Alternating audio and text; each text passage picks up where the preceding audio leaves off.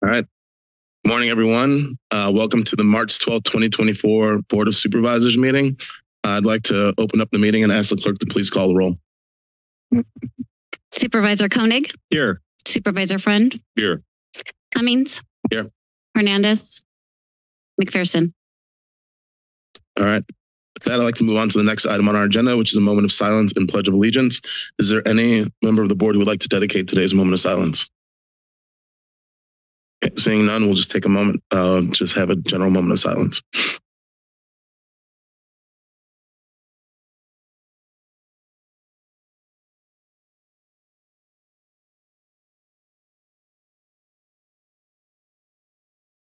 Y'all join me in the Pledge of Allegiance. Pledge allegiance to the flag of the United States of America, to the republic for which it stands, one nation, under God, indivisible, with liberty and justice for all. Next item on the agenda is consideration of late additions to the agenda, additions and deletions to consent and regular agendas. I'd like to ask the county CAO if there's any additions or deletions on today's agenda. Yes, Chair Cummings, members of the board, there is an item on the consent agenda that is revised. This is item 27. There's additional materials. The revised memo, packet page 400, is revised to say recommended action number 3 reads, direct the county clerk of the board to advertise and provide notice of the surplus property sale in conformance with Government Code 25528 and 6063 to be published on March 18th, 2024. Publication of notice pursuant to this section shall be once a week for 3 successive weeks, 3 publications in a newspaper regularly published once a week or oftener, with at least 5 days intervening between the respective publication dates, not counting such publication dates are sufficient. Recommended action number 4 was added and reads, real property staff will post notice and surplus resolution in 3 public places in the county, not less than 15 days before the date of the meeting. That concludes the corrections to the agenda. Thank you very much. I'd like to ask if there's any board members who would like to remove an item from the consent agenda to the regular agenda today. Seeing none, we will open up the meeting for oral communications. This is an opportunity for members of the public to speak to us on items that are not on the agenda, items on our consent agenda. And if you are unable to stay for our regular agenda, you're also able to make comments on regular agenda items at this time. Just know that if you speak to a regular agenda item, you'll not be able to have a second opportunity for comment when that item is heard. And we'll open up the oral communications period. Let's go ahead. Good morning. Good morning. My name is Michelle Averill. I'm the CEO of the Central Coast chapter of the American Red Cross. And it's an honor to be with you this morning and accept this special proclamation declaring Red Cross Month in March. So I just wanted to thank you for your many years of support and for all that you do to support our community. I also wanted to recognize our volunteers and the incredible work that they do, because we would not be able to do the work that we do in serving our community on their darkest days without them. So I actually met somebody here today who's been a longtime blood donor, and those blood donations are very important to saving lives and making sure that our community has the blood that is needed on those days as well.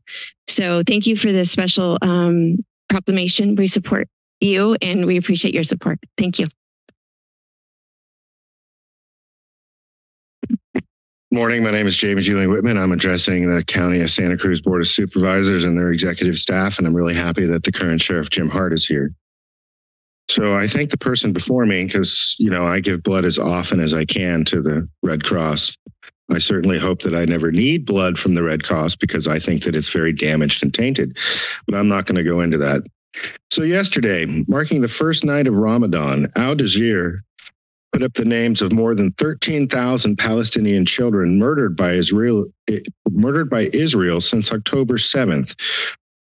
That kind of sucks. So I'm going to read some quotes, and I would love to be able to validate this.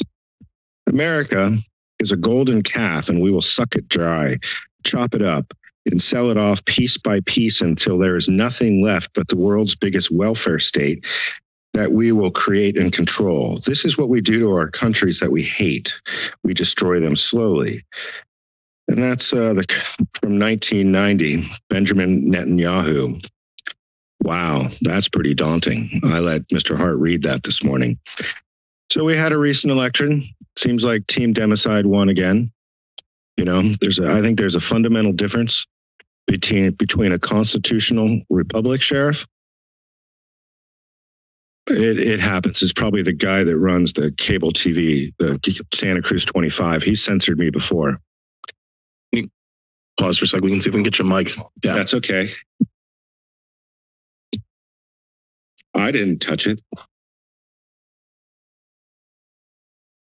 Well, the guy from the Channel 25 has censored me before. I don't think the mic's working still. So should I raise my voice? I don't really want to. We can pause your time. We'll give you an extra minute. Absolutely. Can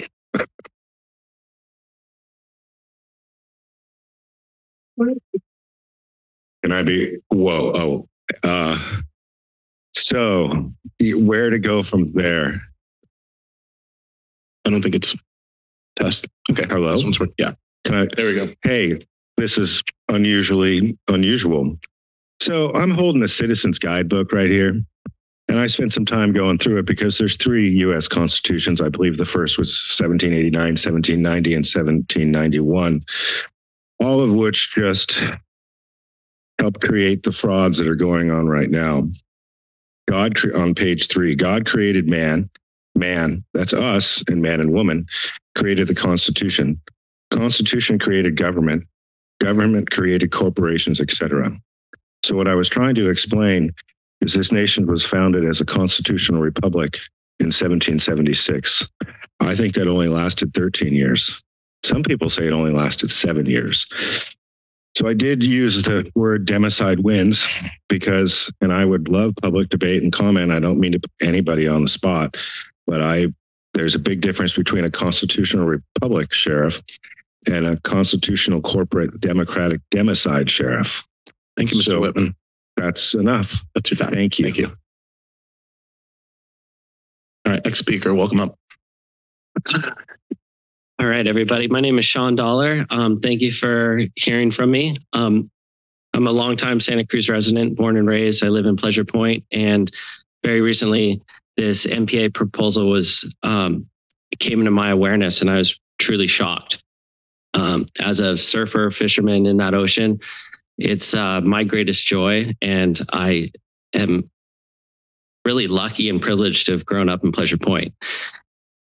And to find out that possibly we would never be able to take another fish or really enjoy the fruits of what nature has given us in our own backyard broke my heart. And it really kind of made me reach out to my friends and family and let them know what was going on. And of course, they were shocked too. So, I mean, I have a very limited amount of time, but I think the most important point for you to realize within Justin Cummings' agenda item, which I do support, this MPA really needs to be addressed by our local scientists, which it has not been.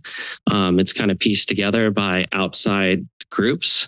And at the end of the day, fathers like me won't be able to fish with our children in these kelp beds. I don't own a boat. I don't have the means. I have friends, but I don't really have the means to get out there whenever I want or get out outside the Malibu, outside this area. I leave from my house and paddle out on a surfboard or swim out and free dive. And I'm getting to teach my children this love of the ocean and a harvest of fish. And it is honestly one of the greatest privileges as a father I've ever been able to have. So I really, really appreciate you guys addressing this item and making a stand with us. So thank you, and have a great day. Thank you. Thank you, Chair Cummings, Board of Supervisors. I'd like to agree with everything that Sean just said on agenda item 20 this morning about the MPA proposal. I've been involved with Monterey Bay National Marine Sanctuary for a number of years, and that sanctuary has established something called the Iconic Kelp Project, where science is being looked at for long-term health and resilience of our kelp forests. So this effort is ongoing. It'll involve stakeholders, will involve the fishing community, will involve the research community. So I think this MPA proposal is premature. I would support the notion by Supervisor Cummings to put a pause on the MPA proposal and communicate that to the state. So I thank you for your attention and thank you for all you do. Thank you. Good morning, everyone. Thanks for being here. My name is Seth Nowlin. I grew up in Watsonville. My family is Italian immigrants that have been in Santa Cruz for 100 years, fishermen, fisherwomen, beachgoers. We love the kelp beds. It's been a joy of mine to spend my whole lifetime out there. Just echoing what folks have said before me, please take a long, hard look at the science that's going into these MPAs and consider, is this best for people? In my opinion, preventing human access to natural resources is not the best way to protect those natural resources. And that's all I have to say this morning. Thank you. Thank you.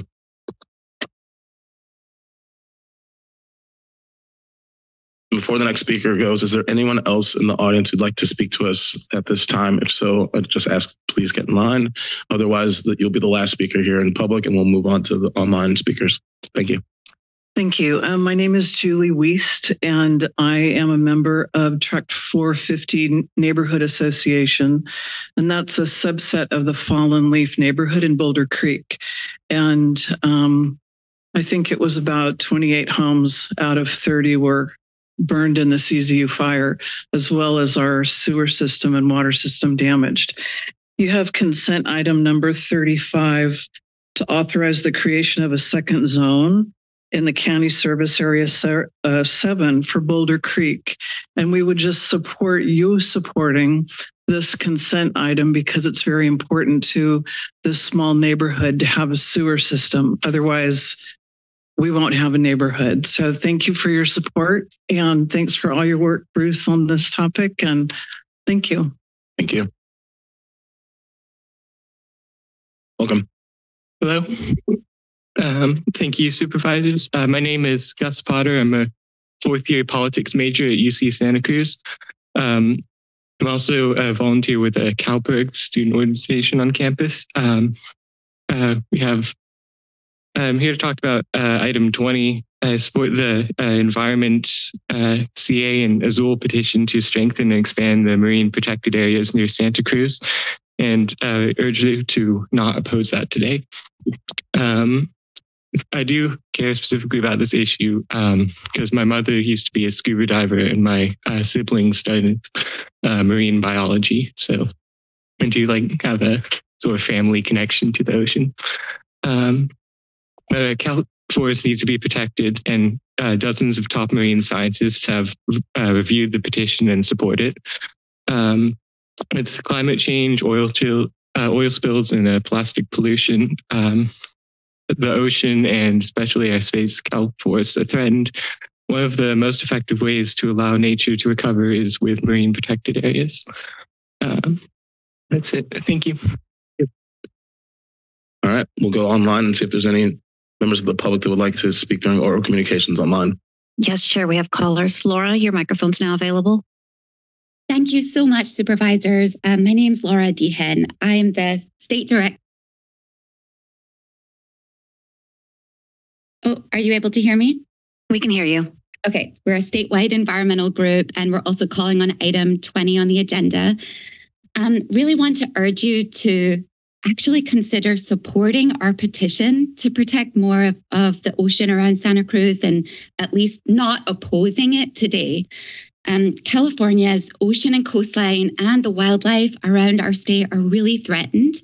And we're seeing more of those threats manifest, especially as climate change is getting worse and the pollution from, plastic pollution to sewage runoff, are hurting ocean life. One of the best and most effective solutions that we've found to restore ocean life is to create more of these marine protected areas that serve as a buffer from threats. That's why the governor and the state legislature have committed to more than doubling the protected areas off our coast to get to that 30 by 30 goal. This is part of a global initiative to protect nature before it's too late. And so that's why for the first time, our state invited petitions for changes to our existing marine protected areas back in September. They were due in December, so we didn't have much time. We spoke to dozens of the top marine scientists, and one of the threats threats that kept coming up as the most urgent in addressing was the decimation of the kelp forests off of the California coast.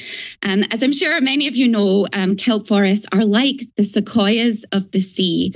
They also are incredible carbon sinks. But in the last 10 years, 90% of the bull kelp was lost. And so it's critical that we take action to protect the kelp. We're proposing that we protect the remaining thriving patches of kelp, just like we did with the giant sequoias over 100 years ago in California. We completely understand that there are concerns, and we welcome more public engagement and discussion on the best way to address this. But I'm sure you all agree the Santa Cruz coastal environment is one of the most incredible. And so it's crucial we take action to protect it. So I trust you to be defenders and stewards of this area for the future. Thank you so much. Thank you.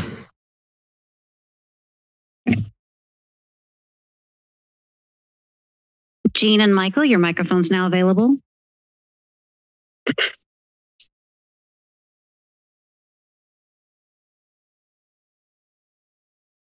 Jean and Michael, your microphone is now available. And just a reminder, it is *6 to mute or unmute yourself. Yes. Am I unmuted now? Yes, we can hear you. Okay. This is Jean Brocklebank. I'm addressing agenda item 20 also. The board should not be sending a blanket statement of opposition to the addition or expansion of these marine protected areas until there has been broad public engagement right here in Santa Cruz. We've all just heard about this important environmental protection matter in the last 2 or 3 days. So how can your board send a letter of absolute opposition to something before engaging the residents of Santa Cruz? I find it ironic that the Cummins memo makes a point of lack of local public engagement and then suggests doing likewise with the reservation before you. I note also that the March 19th Fish and Game Commission meeting is for the purpose only of discussing its approach to evaluating petitions for program expansion such as this. So right now is not the time to be sending an opposition to the Fish and Game Commission because they are just going to discuss their approach to evaluating petitions. Lastly, I'd like to say that the coastline of Santa Cruz County is 29 miles. Let's call it 30. Our county goes out 3 miles into the Monterey Bay along that 30 miles. So we're looking at about 90 square miles of near coast fishing or recreational opportunities for human beings. I think we can afford to save 6 or 7 of those square miles of those 90 miles for wildlife, for the other beings who live in the ocean. Thank you. Thank you. Hannah, your microphone is now available. Hello, can you guys hear me? Yes, we can hear you. Hello, thank you for letting me participate in this public comment period. And thanks for your previous statement, Jean. I wholeheartedly agree with you that this is not the forum for opposing marine protected areas. So my name's Hannah Nevins. I have a master's degree in marine science. I was born and raised in Santa Cruz. I grew up in Pleasure Point. I was one of the first women out there surfing the waters with some of the speakers that came before you. I was one of the scientists that recently documented the large-scale impacts of the marine heat wave that affected not only California, but Oregon and Washington and British Columbia. My specialty is marine birds. And I've been studying the sooty shearwaters, which migrate into this area, for the last probably 17 years. Along with Indigenous stakeholders in New Zealand. So I have a pretty deep knowledge of the area that is proposed. I'm very much in support of expanding marine protected areas. And I don't think it's the point of this body, county commissioners, that really have the responsibility, although I do think that given your scientific expertise, Justin, and Manu's experience with the local stakeholders, that we do need to pay attention to these proposals as they come through. And in fact, I don't think it's an adequate protection. 3 square miles is not enough. And when I first saw this proposal, I suggested it should be much larger to include the Shark Park area out towards Seacliff Beach as well. So I've written a statement of support, and that's included in the package. And I would urge you guys to take a look at that letter. And I would also offer my expertise in terms of doing more socialization about this topic with others in my community. So thank you. Caller user 1, your microphone is now available.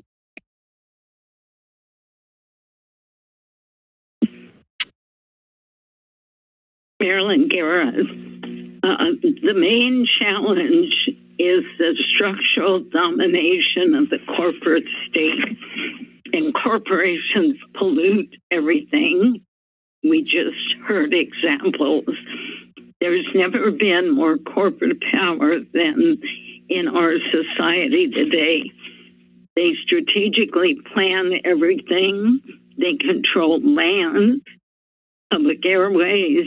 They strategically plan our foreign policy. They control the language we use, saying private instead of corporate. The greed and the ravages are extraordinary. This is a kind of paraphrase from Ralph Nader's talk, and I want to address the plan of corporate AT&T to remove landlines, which you heard testimony about last meeting, and refer to the Kate Turner, who's the attorney for the Public Advocate's Office. They have called for dismissal of AT&T's application to remove landlines, and people can call in to a virtual meeting on March 19th. Here's part of the conclusion. AT&T has an obligation to serve all customers in its service territory.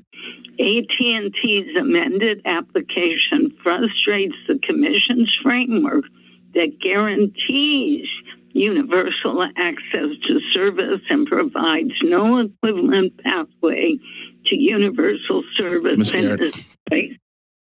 Thank you. Tracy, your microphone is now available. Good morning. Can you hear me? Yes. Yes, we can hear you. Good morning, everybody. Thank you for taking the time. I am Tracy Weiss. I'm the Executive Director with the O'Neill Sea Odyssey, and I appreciate the opportunity to address you all today. I am calling in specifically to address agenda item number 20 around the marine protected areas. On behalf of the O'Neill Sea Odyssey, our core mission is to ensure access for everyone to be able to enjoy and participate in all that the ocean has to offer. And we have concern around the current structure of this proposal and want to support that the board endorses the Supervisor Cummings proposal here to do further research into these MPAs before allowing the Fish and Game Commission to move forward as they're currently structured. Additionally, I wanted to encourage the Board of Supervisors to consider taking action on a current proposal from the U.S. Coast Guard for the removal of the mile buoy. There has been a lot of conversation. The Coast Guard has brought up a number of times, and while this is not currently on the agenda, I'm hoping that it could be in the future. There is conversation around removing the mile buoy, which is not only an iconic presence of our community, but provides a number number of sailors, kayakers, stand-up paddleboarders, and educate and youth with the Sea Odyssey as they're out enjoying the ocean ecosystem. The Mile Buoy is an important navigation tool and serves as an important marker of our community. And I would encourage the board to take action and submit a letter by April 3rd to the U.S. Coast Guard to help protect it in the future. Thank you so much for your time. Thank you. Sven, your microphone is now available. Good morning. Thank you for taking the time to speak with me. My name is Sven Wetmore. I live in Santa Cruz, and I'm jumping in here to oppose petition 2033, which I guess is item agenda number 20 on your agenda today, which is creating an MPA around Pleasure Point. I'm a 40-year diver. I've been diving up and down the northern coast up until the years that they allowed us to abalone dive, up from Mendocino all the way down to Catalina. I've seen the decimation of the kelp beds up and down the coast, and it has nothing to do with people entering the water, fishing off the beach or off their kayaks or their stand-up boards or on their boats. It's based upon the big, large, giant starfish that have died off for some reason, which has allowed the purple sea urchins to proliferate up and down the coast. The areas around Mendocino, which relied upon the divers for a lot of their financial, security, did a lot of studies. And those purple sea urchins have wiped out the kelp forests. So I'm not a scientist, but I've been diving this area from, like I said, from Pleasure Point up to Mendocino for 40 years. I would like the board to consider opposing this. If you want to do some more marine protection agencies, I agree that we need to protect areas, but Pleasure Point is an area that is highly dense with people going out there to surf, to fish. There's families. Push it a little bit further north. Go a little bit north on the coast. Put some more protected areas in up there, but keep this local area local. So I really appreciate you taking the time to consider this, and I hope you oppose this particular MPA. Thanks very much, and have a great day. Yep. We have no further speakers. All right, thank you very much. I'd like to bring it back to the board to see if there's any board members that would like to have any questions or comments on consent. I'll start with Supervisor Koenig. Thank you, Chair Cummings. Well, on item 20, directing the chair to send a letter expressing opposition to the current proposal to expand State Marine Reserve at Natural Bridges and establish the State Marine Reserve at Pleasure Point. Of course, we've already heard a number of comments from the public about this, and I want to thank Supervisor Cummings for quick work putting this agenda item before us today, as well as for everyone to come out to speak about it. Clearly, it is a very important item to a lot of people in our community. This petition's rationale is to dramatically expand the MPAs to provide protections for resilient kelp forests in the face of climate change. I couldn't agree more with that notion and that purpose. I mean, certainly we do know that our kelp forests are very much the rainforests of the sea and incredibly important in our adaptation to climate change and as an incredible carbon sink. However, we have one of the healthiest kelp forests on our entire California coastline right here in the Pleasure Point and Natural Bridges area. And so far, we have little evidence that fishing is negatively impacting our local kelp forest. I am concerned that the proposal, or the folks making the proposal did not initially consult with the Monterey Bay National Marine Sanctuary. We had Mr. Dan Hafley here speak to this, and as well as the iconic kelp project, which is, of course, closely studying the health of our local kelp forests. And I would hope that in the consideration of any action on this topic going forward, that that there would be that collaboration between local experts and the folks who are seeking to create these expanded marine protected areas. I think what I've heard again and again in the comments is that people protect what they love, and they love what they know. More than anything, I've heard about the value of intergenerational fishing experiences, people taking their kids out, probably not to take a ton of fish, but just that opportunity to be connected with the ocean, with our marine environment truly builds a love and understanding that leads to advocates in the future that are going to carry forward the important work of protecting our oceans. I myself have learned to spearfish, and the opportunity just to be down there in the kelp forest is unparalleled. It was noted that we've taken dramatic actions to protect our redwoods on land and should do something similar in the ocean. But of course, we have state and national parks that allow millions of visitors to visit those redwoods. And so I think before we take any action to prevent people from experiencing the kelp forest, we really need to consider this more closely.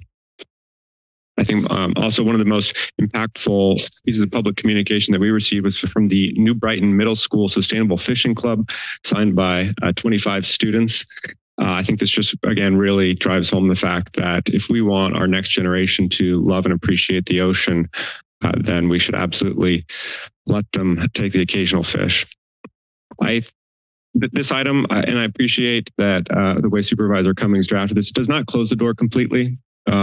It does say that we're open to, as long as there's significant revisions to the process and expanded public outreach in the future. I do think that it's important to take this step now before significant consideration is given to the process for how these MPAs will be expanded. I know I, for one, would not support any proposal that would prevent fishing in our local area. Thanks. Thank you, Chair, and thank you for those comments. Supervisor Koenig, I'm in agreement. On item 20, the Marine Sanctuary is one of the true treasures of our country, but it's also already one of the most protected.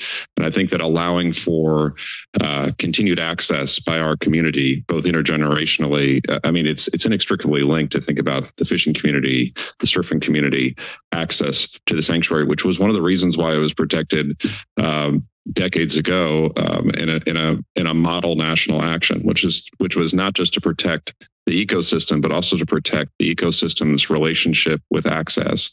And so this, to me, this letter that Supervisor Cummings Chair Cummings has presented allows for a local conversation to occur, which hasn't currently occurred. It encourages various voices to be at the table and part of this discussion, which I think is very important for that, which is why I'm very supportive. I appreciate the way that you worded it, and I appreciated the balance you brought to it. That'll be my only comments on consent. Thank you, Chair. Give Supervisor McPherson. Thank you. I would ditto what was said about item number 20, and thank you, Chair Cummings, for bringing that to us. I'd like to comment on item number 34, the CSA 7 expansion of the Big Basin wastewater.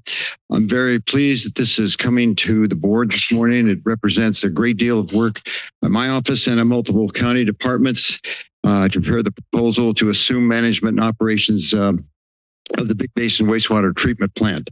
The court-appointed receiver, and this has been a complicated process, one like I've never been through before, but the court-appointed receiver for Big Basin Water, which is now managing the company, as well as the Central Coast Regional Water Board staff, are very supportive and appreciative of the county's efforts to bring this bring the plant into the County Service Area 7.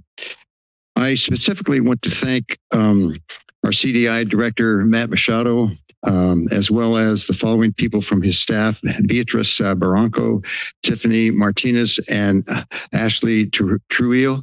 They've been fantastic in working this through. It's been a long process, but I think we're coming to an end. And I also want to thank Dave Reed, our OR3 Director, and Sierra Ryan, our Water Resources Manager. This has been a tremendously collaborative effort, and it's very much needed. We look forward to hearing back from the residents no later than the end of April, and hopefully with a strong voice of support for this plan. It's very much needed in that area. Thank you. Again, I have a couple comments. I'm going to save my comments on item number 20 for last. I want to thank item number 29, the work of the Integrated Waste Management Task Force for submitting their annual report. I've been on that board now for a year, and it's been just really interesting to see how we're having conversations here locally about how we're addressing waste and managing waste.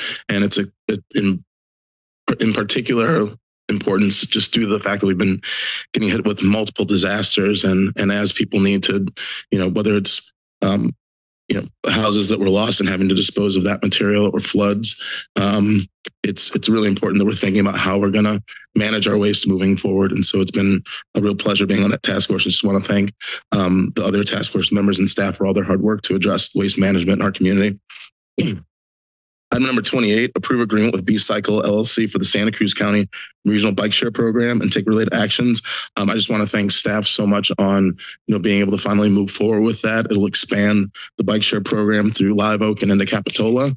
And back in 2020, when I was a member of the Santa Cruz City Council and mayor of Santa Cruz, I know that a lot of folks in the community prior to the pandemic really wanted to see how we could have more bike share options in the county as a whole to help people get out of their cars and get on bikes. And this is one step to us being able to make that happen. So I just want to appreciate the finally being able to bring that forward. Item number 22, accept and file the Women's Commission report for calendar year 2022 and 2023. Just want to thank our commissioners on that board, and with the hopes that we can start moving forward some of those priorities and some of the priorities of our other commissions as has been recommended in their annual reports. And then finally, on item number 20, I just want to thank members of the community who brought this marine protected area issue to my attention. As a biologist, I think that it's really important that we're ensuring that we're trying to protect open space and we're trying to protect ecosystems for future generations. And as has been mentioned here already, we've done a lot of that here locally in our region with creating the Monterey Bay National Marine Sanctuary and other MPAs that are actually close to Santa Cruz, and a lot of regulation around how we fish. And I think that as we're thinking about how we're managing our resources, there really needs to be objective data that suggests that certain activities are what are having an impact. And through reading through some of the other statewide reports on kelp forest management, there's nothing that suggests that the intensity of fishing that's currently taking place in these areas is having a significant negative impact on our kelp forest. And personally, as someone whose district has the Natural Bridges area, I was never consulted. I've reached out to Dan Hafley and many others who work in this field. They were never consulted. And so it seems like while this is well-intentioned by a group out of Southern California who wants to help protect kelp forest habitats, it's really critical that they're in conversation with people who live locally and who manage these resources already. Because I think personally that we've been doing a good job of managing our fisheries, and especially this low intensity fishing, and to move forward with what is the strictest marine protection, which is the creation of state marine reserves, which means there can be no take of any wildlife at all whatsoever, unless you have a permit from the Department of Fish and Wildlife. I think that's a little extreme. And what would be better is that we're having a conversation about how we're impacting our ecosystems, what are the potentials for multiple use, because there are types of marine protected areas where people can take. And I think that it's important that we have those conversations before the state makes regulations that would strictly prohibit people's access. And we've never seen a marine protected area go from being closed to reopening for some of these activities. So before we take that big leap, I think it's important that we communicate our concerns and our openness to having further dialogue on this issue. And so that's why I think it's important that we early in the process make it known that we welcome a conversation on this issue, but if they want to move forward as it's currently written, that we are not supportive of that. And so with that, I'll end my comments and bring it back to the board for action on this item. Move approval of consent. I'll second. So a motion by Supervisor Koenig, second by Supervisor Friend to move the consent agenda, and I'll ask for a roll call vote. Sure. Supervisor Koenig? Aye. Friend? Aye. McPherson? And Cummings? Aye. That passes unanimously. All right, so that moves us on from our consent agenda, and we will now move on to the regular agenda. The first item on our regular agenda is presentation of the 2023 Employee Recognition Awards by the County Administrative Office. And with that, I will turn it over to CAO Carlos Palacios. Thank you very much. Thank you, Chair Cummings and members of the board. Thank you and congratulations to all of our employees that are here today. This program is a special effort by the Board of Supervisors to recognize and show appreciation to our employees for their outstanding accomplishments during the past year. And so we really do congratulate you. And in reading the various applications that came through, I'm greatly appreciative of all your work that you've done on behalf of the county, as is the Board of Supervisors. The way that it'll work today is that each board member will present an award in one of the 5 categories of government. Board members will come down and stand at the microphone. As employees hear their name or the name of their team announced, they should come up to the front and join the supervisor. At the conclusion of the awards event, there's a reception that will be held in the hall adjacent to the board chambers.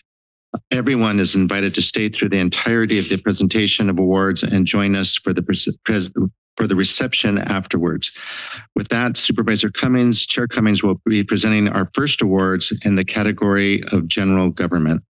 All right, so the first recipient of the Employee Recognition Award in the category of general government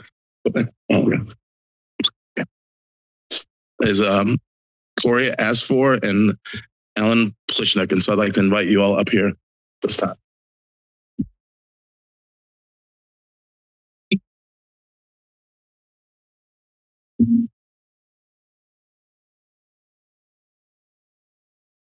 Alan, this is on.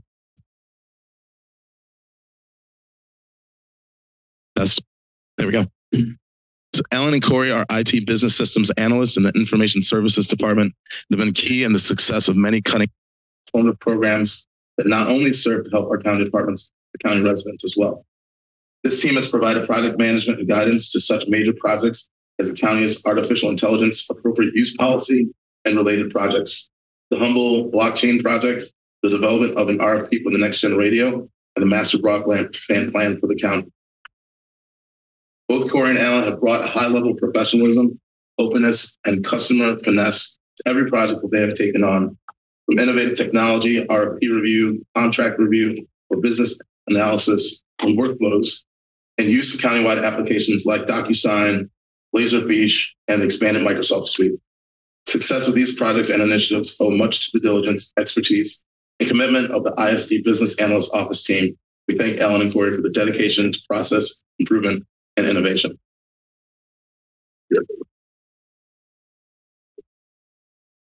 Thank you. Appreciate it.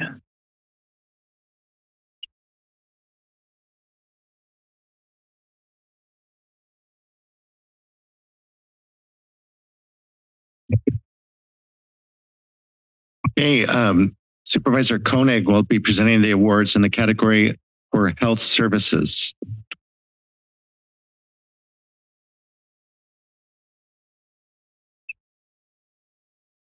One.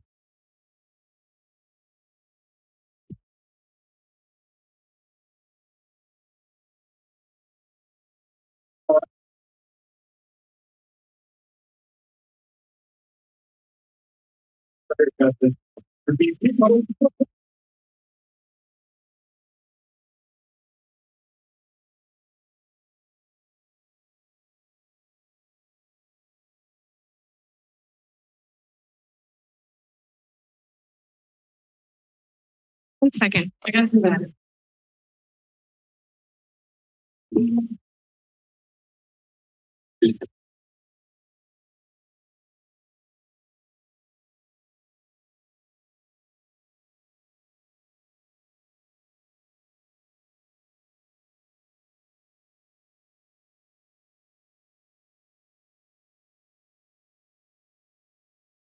All right, there we go. But wait, there's more.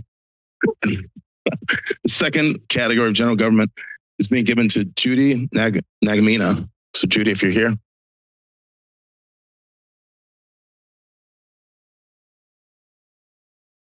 So Judy began working for the County of Santa Cruz in October 2021 as an internal auditor assigned to emergency operations and response. Joining the county team in the midst of the COVID-19 disaster, Judy jumped into her new role and became the primary administrator of the county's FEMA grants related to COVID. Over time, her role expanded to administration of FEMA grants related to the CZU fires and assisting in the development and refinement of the county's Emergency Operations Center finance process. In January 2023, the county experienced a devastating atmospheric river storm, and Judy had an integral role as the Assistant Chief of Finance for the EOC during that event, as well as the subsequent March 2023 storm. During those storm events, Judy displayed the ability to bring a sense of order amid chaos. And after the storms cleared, Judy showed great initiative in taking every available opportunity to learn about the damage suffered by the county during the storms. Judy's foresight to do this better informed the county's FEMA grant applications for these events, allowed Judy to develop important relationships with representatives from Cal OES and FEMA, and also made her aware of an opportunity to apply for Cal Disaster Assistance Act grants funding. Judy set her mind to obtaining the funding, and her diligence resulted in a $9 million CDA advance from Cal OES. And over the course of 2023, Judy's work has resulted in obligated or received grant funding totaling more than $11 million. Judy's work serving the county's EOC and administering disaster grants has been for the benefit of the entire county government and community, and she is deserving of our recognition and gratitude.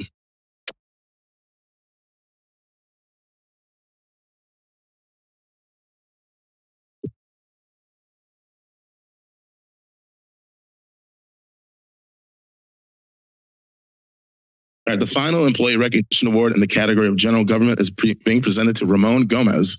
So Ramon, if you're here with us today.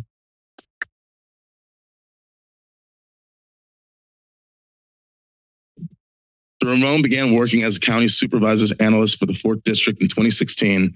And since that time, he has been invested in projects that improve the day-to-day lives of our community members.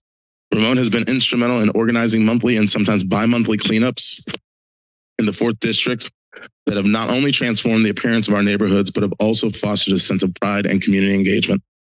One of the key aspects of Ramon's efforts is prioritizing identifying areas both within the city boundaries and in unincorporated regions of the 4th District that are in need of community cleanup.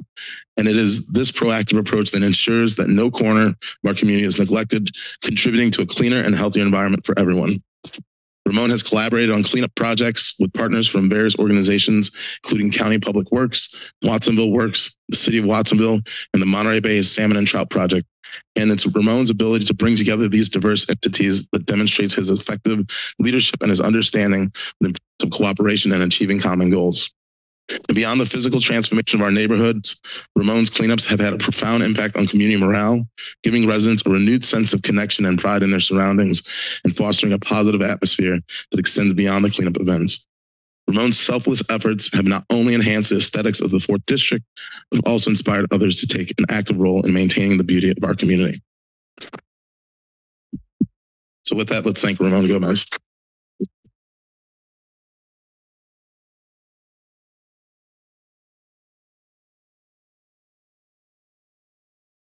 Right, now I'll turn it over to Supervisor Koenig. All right, our next category will be health services. And the first recipient of the Employee Recognition Award in the category of health services is Jessica Silva Sabinik. Jessica, are you here? Come on up. Come on. We got a lot of nice things to say about you. Jessica is a senior mental health client specialist with the Human Services Department, and she is known for being a therapist of impressive skill and integrity. Through her clinical work, Jessica partners with youth and their families who are coping with moderate to severe mental health challenges, bringing them hope, healing, and wellness. Jessica regularly seeks out new information and tools to develop her capacity to treat trauma, and also thinks about how to help county behavioral health services become a healing, equitable, and safe place for both staff and clients. Jessica routinely takes on large systems improvement projects, and as a member of the Clinical Growth Committee, she has supported the development of training and tools to improve the clinical outcomes of clients served by behavioral health. Jessica is a founding member of the Staff of Color Gathering, a project of behavioral health's trauma-informed systems initiative, and she's been instrumental in building a brave space for staff of color to heal from institutional race-based trauma, prevent burnout, build a supportive community, and think critically about how to make positive changes in agency culture and provide culturally competent care to our clients and their families. Jessica is also a founding member and ongoing contributor to the Joys and Losses Committee, which has helped behavioral health engage in culturally appropriate creative ways to collectively grieve the losses of COVID, fires, storms, and other stressors that have devastated our community in recent years. Jessica is committed to fighting mental health stigma and creating a welcoming culture that encourages community members to seek county behavioral health services when needed, and her work has advanced an agency culture of mutual support, connection, and celebration. Thank you, Jessica, for all you do for mental health services in our community.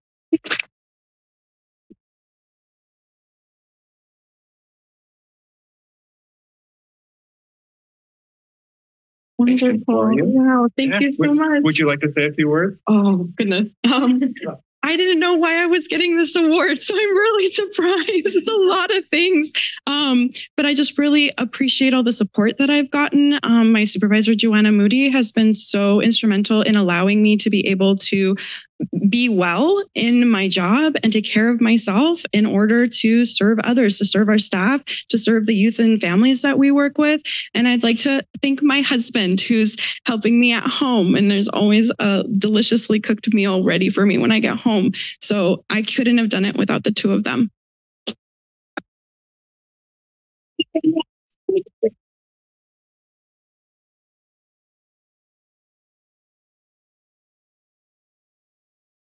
Okay, next up we have quite a team here, the Santa Cruz County Children's Behavioral Health School Treatment Team. All right, if you're part of this team, please come up. I'm going to read your names. We have licensed marriage and family therapists, Rocky Alamondi, Rain Evans, Donna Jensen Lewis, Mariela Moreno Acevedo, Gilbert Ramirez, Della Wright, and licensed clinical social workers, Maria Heredia and Gabriela Perez Chica. All right, welcome you guys. For decades, the Children's Behavioral Health School Treatment Team has been solving the extraordinary and continuously challenging issue of providing behavioral health treatment to students in local K-12 schools with various local school districts in Santa Cruz County. The post-pandemic return of behavioral health services at county schools, and specifically within Pajaro Valley Unified School District, Santa Cruz County Office of Education, and children's behavioral health staff embedded classrooms, has revealed exponentially complex presentations of student struggles at every level.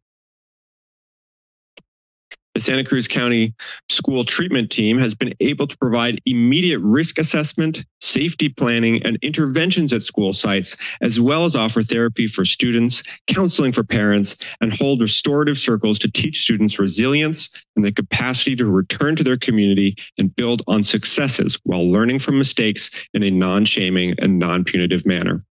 Despite extreme post-pandemic challenges, the school treatment team shows up each day with grace, compassion, positivity, and professionalism, and demonstrates their commitment to supporting students and families in our Santa Cruz County schools. Thank you all for everything you have done for the youth of our community.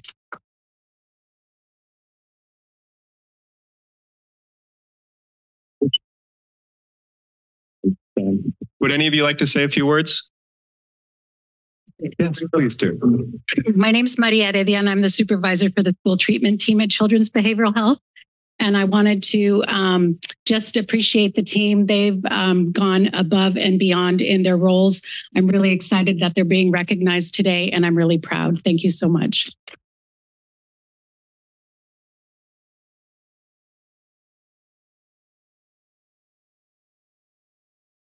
That's it, unless anyone else wants to speak? No? Okay. Congratulations. Thank you so much.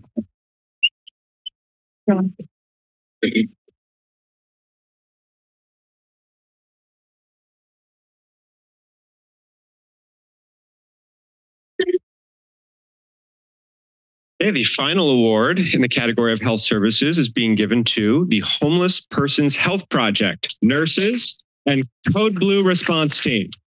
You have anyone from the team here? All right, I'm going to go ahead and read your names. Cassie Cheddar, Marie Del Rosario, Adrian Keene, Yasmin Morozic, Karina Perez Leon, Suzanne Sampson, Andy Voss, Victor Yanez, think that's everyone. And well, we have Jennifer Herrera to accept the award here. In 2023, the HPHP Nurses Code Blue Response Team administered life-saving measures for victims of accidental fentanyl overdoses and saved over 30 people from certain death. When Code Blue is called at the HPHP Health Center, this group of dedicated nurses drop what they are doing, grab the life-saving gear, rush out the door, and literally save lives. Impressively, every single Code Blue that was called in 2023 resulted in a successful resuscitation and the patient being saved, all thanks to the efforts of this dedicated team. It takes brave and quick intervention to bring people back from overdoses, and with the number of overdose deaths increasing in our county, we are grateful for this team of hardworking frontline nurses who provide this life-saving care. Thank you all for your dedication to safeguarding the lives of our community members. And I'm sure they're not here because they're busy. Oh, Cassie. Well, Cassie, come on up. I was going to say, I'm sure many in your team are busy doing the difficult work right now. So, Cassie, would you like to say a few words? Wonderful. Sorry, we had a little trouble parking. Oh. Then we ran into a patient. Yeah. So. Here. Take your time. All right. Thank you. Thank you very much. Oh, a microphone. I prepared a little something to say to the board. Hello, Board of Supervisors. I'm honored to accept this award on behalf of my team at the Homeless Persons Health Project. We deeply appreciate being acknowledged for our challenging work, saving lives during these twin public health crises of homelessness and fentanyl overdose. However, respectfully, I must use this moment to call attention to our unacceptable working environment. We're located inside a homeless shelter, and our clinic space is inadequate in size and function. We do not have HVAC and have worked with our windows open year-round since COVID began. We're in danger of losing key personnel due to how cold it gets inside the clinic, and our patients are often cold and wet waiting in the lobby. Our plumbing is volatile. Our clinic manager is often seen downstairs plunging toilets. Dirty water sometimes leaks from the ceiling. The shelter has turned off our hot water so many times, I've developed a routine for boiling water in the staff break room to provide sanitary wound care. Feels a little bit Civil War. Our parking situation is dangerous for our staff and for our patients, with no crosswalks on a very busy street. Other county employees refer to Coral Street as the Gauntlet, not so lovingly. Our clinic is so small, we often have to see patients outdoors because we don't have enough space to provide them with the privacy they deserve for their medical needs. We were nominated for this award because in the last 15 months, we've responded to 40 overdoses on and around Coral Street. I have attended about half of those, so I've attended fully 20 of these incidents. When we catch wind of an overdose, we're sprinting out of a clinic we barely fit in onto uneven streets with Costco drivers speeding by to provide CPR to some of the most vulnerable patients in our community. Other county clinics have been upgraded, but we're just been left behind like our patients are always left behind. We deserve better and our patients deserve better. We need a safe and fair environment to provide them care. Thank you so much for honoring us, and thank you.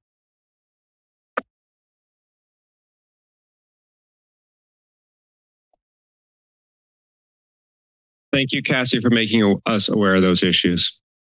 Next up, I want to invite Supervisor McPherson down here to present the awards for human services.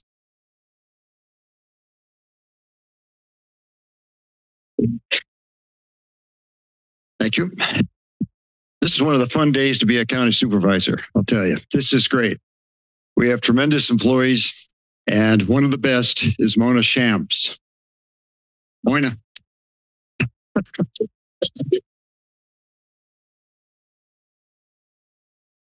Mona Shams is a public health nurse too at the Human Services Department, where she serves the units of adult protective services, in-home support services, and long-term care management. Mona is steadfast in her commitment to providing care to some of the county's most vulnerable, and she has participated directly in preventing countless individuals from becoming homeless and or hospitalized.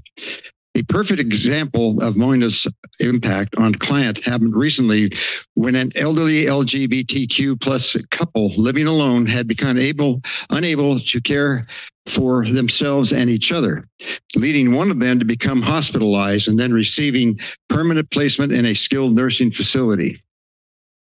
The subpar conditions of the skilled nursing facility resulted in the individual rapidly declining.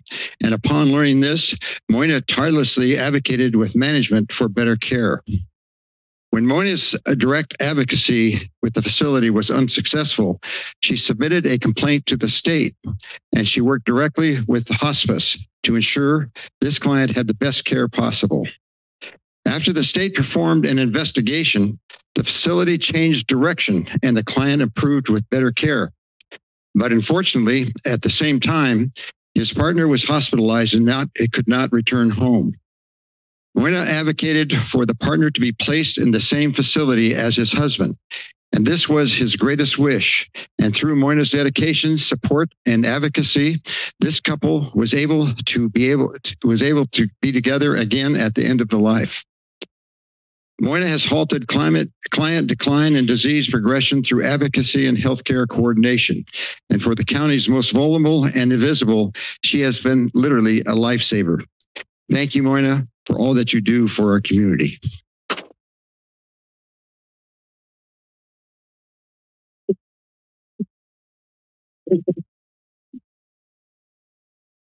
I am extremely honored to receive this award.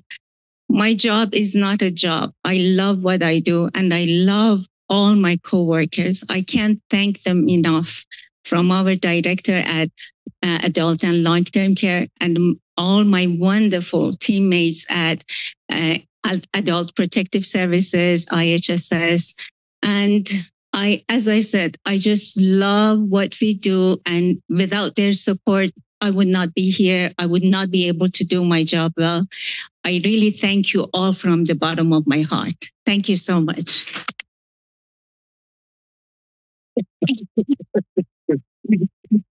Thank you. And next for Supervisor Friend will be presenting the awards for the category of Justice and Public Safety.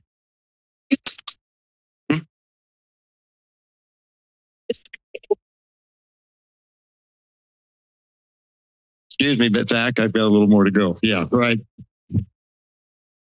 The second award, I got to turn the second award in the category of Human Services is being given to Gabrielle Moore.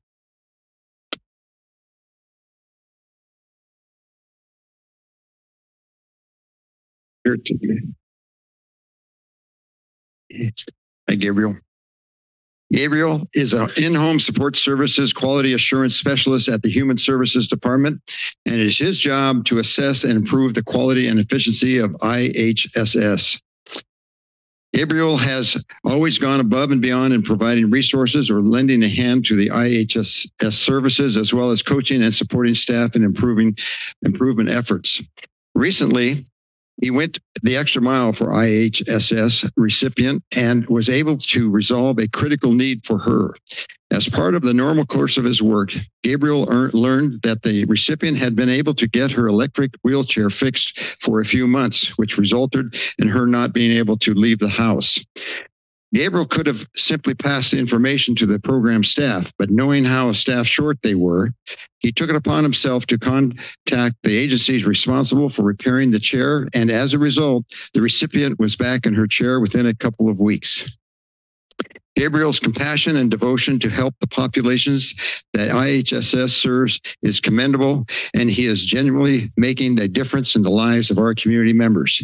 Thank you, Gabriel, and congratulations.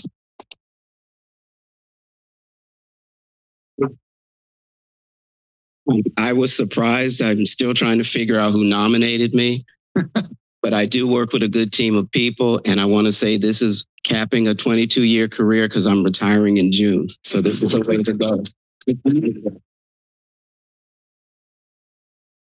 Come back and give us some advice, though, all right? The final award in this category of health services is Human Services being the Business Analytics Unit of the Human Services Department, comprised of Senior Human Services Analyst Casey Conaway and IT Application Development and Support Analyst 2, Andy Young.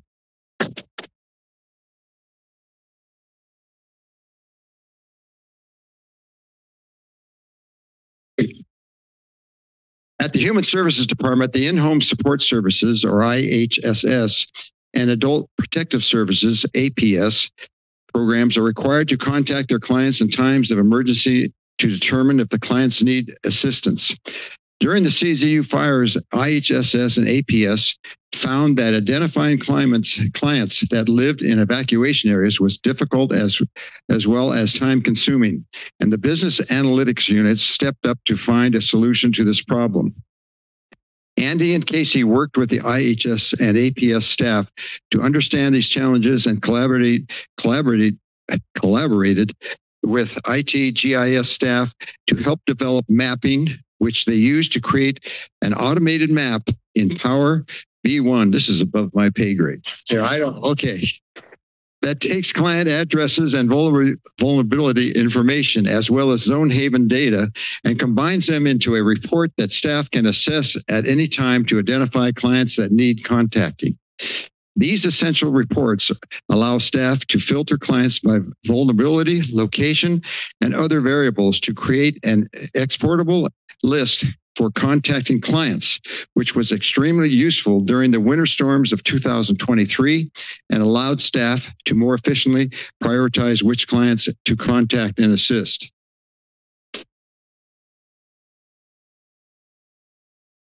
Andy and Casey's innovative and diligent efforts have resulted in the development of a tool that will help to safeguard and protect some of our most vulnerable community members. And we are grateful for this contribution for our emergency services responses. Thank you both for all your hard work on this important projects, and try to explain what you just did. I don't know. Congratulations. Thank you very much. We get wonderful support from our supervisor, George Malakowski, and the rest of our team.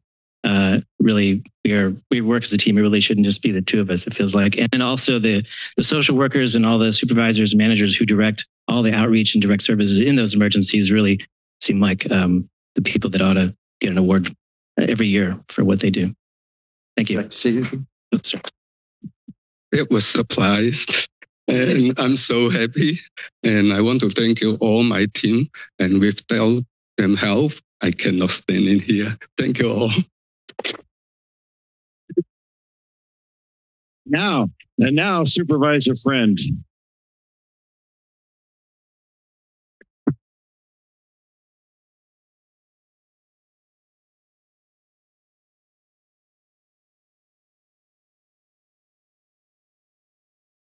All right, I'm going to be presenting the awards in the Justice and Public Safety category. And the first recipient of the Employee Recognition Award in this category is Michelle Lippard.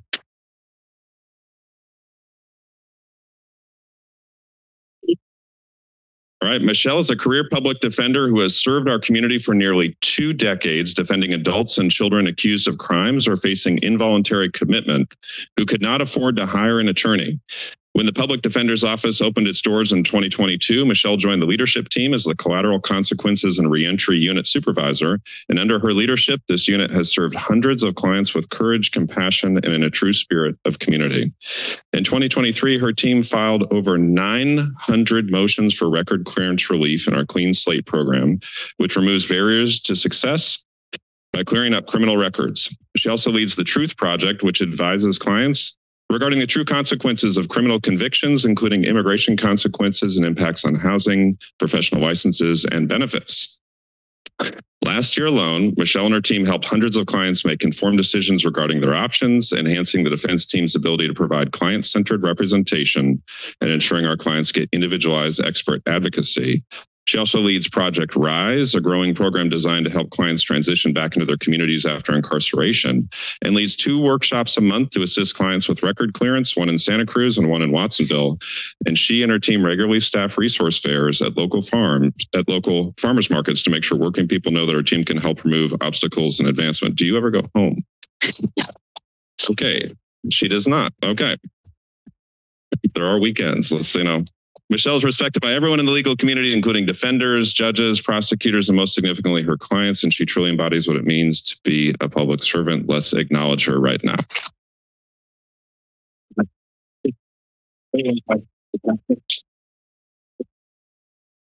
I don't really like public speaking, which is odd for a public defender, but I just want to say that this is always what I've wanted to do. This has been my lifelong career. I would not change it. And I love everybody that I work with, even our clients. You know, sometimes that's a struggle, but our clients deserve everything that we can give them.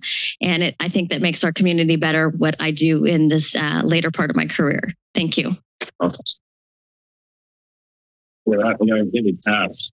Oh, thank you. Congratulations. Thanks. All right. And the second award in the category of justice and public safety is being given to the probation incentive-based case management team. So probation supervisor Samuel Palomares and probation officers Denise Sanchez, Kevin Burns, and Matthew Diaz, if you could step forward. Congratulations.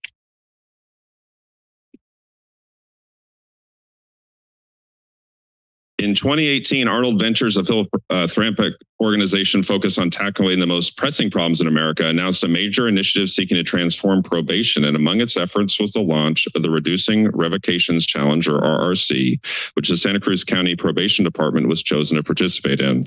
Drug testing is one of the main reasons clients with substance use issues do not show up to their meetings with probation officers, because they fear of being placed in jail if they test positive, which results in bench warrants, subsequent jail, and litigation over these violations.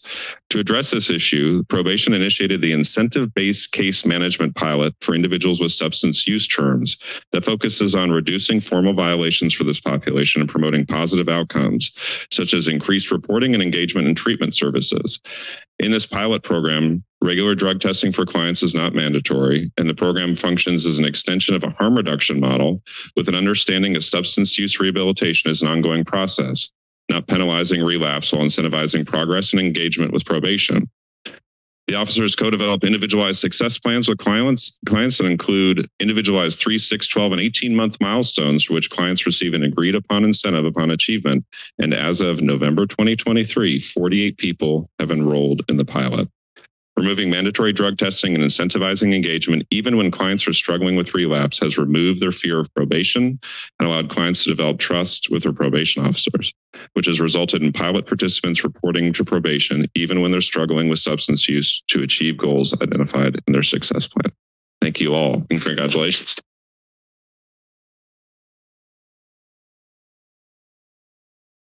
I feel honored to receive this award. I will continue with my dedication in serving the community, and we have an awesome team here. We did awesome work, and we'll just continue to be serving the community. And we're proud to receive this award. Thank you, Samuel Palomares. Good morning, everyone. I just wanted to thank the Board of Supervisors and the Selection Committee for this award. And on behalf of the Probation Department, we're honored to receive this award. I also want to thank our Chief Probation Officer, Fernando Giraldo. Thank you for everything you've done. Our amazing Division Director, Sarah Fletcher, Ardavon, Darvon, and Scott McDonald for assisting with the program. Yes, I'd like to, again, thank the Board of Directors for allowing us to be here today, and our wonderful leadership team, starting with our fearless leader, Fernando Giraldo, Sarah Fletcher, and all of our leaders. It's made it pretty easy for us to kind of follow in their footsteps. That's what we're doing today. We're coaching for successful outcomes because we are seeing successful outcomes. Thank you. I just want to follow up with that and ditto with everything that they had said. Thank you to Fernando and our awesome probation department for allowing us to incorporate this into the county policy.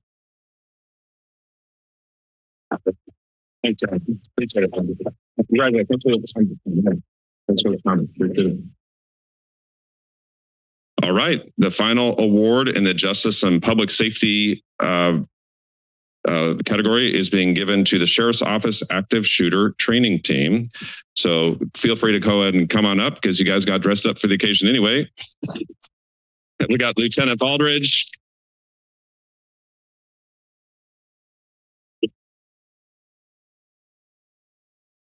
Person actually does everything new. I know.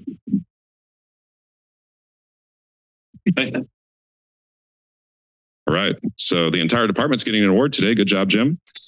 Lieutenant Baldridge, Lieutenant Baldwin, Sergeant Solano, Sergeant Hop, Sergeant Matson, Detective Apatsky, Senior Administrative Manager, as I like to say, the person who does all the work there, Kathy Sams, Senior Departmental Administrative Analyst, Monica Rocha, and Senior Account Technician, Marcelo Robles. This is a pretty important thing that all of you have done, so I'm going to read it through here. In the current intricate and ever-changing landscape of our society, the importance of active shooter training cannot be overstated. Previously, the University of California Law Enforcement Branch led the local active shooter training program, but retirements led to its dissolution. And recognizing the need for this specialized training, Sheriff Jim Hart volunteered the Sheriff's Office to undertake the demanding task of organizing this training. Assigned to this task, Lieutenant Baldridge reviewed the county's existing active shooter response protocols and developed a new curriculum to bolster preparedness and coordination during active shooter incidents, which involves realistic scenarios, allowing the responders to refine their skills in a controlled environment mirroring real-life challenges. Lieutenant Baldridge identified a more standardized protocol that strengthens partnership with local schools and ensures seamless coordination during crises. Along with the implementation of the new standardized training, Lieutenant Baldridge facilitated the standard command response for schools, a significant advancement in our collective ability to respond to active shooter instances, and the feedback's been very positive. The success of this training was made possible through the collaboration of the entire active shooter training team staff, as well as the Sheriff's Office Community Policing Team, Central Fire Assistant Chief Chad Aiken, and over 60 volunteers. This comprehensive training underscores the Sheriff's Office commitment to proactive measures, continuous improvement, and collaborative efforts to ensure a secure learning environment for all. Y'all should be commended for your work. Congratulations. Thank you. I want to thank the board and the CAO's office for this recognition, as well as the opportunity from the Sheriff's Office to take on this project. This really is a thing that I hope we train a lot of our first responders on that never have to use it in their entire career, but it's something that we have to be prepared for. I do want to recognize the sheriff and his entire administrative staff for allowing us to take this on to standardize across the board with all of our first responder agencies and to really show the dedication and prioritization of our students and our schools in this community, because that's really is a priority to us. Thank you.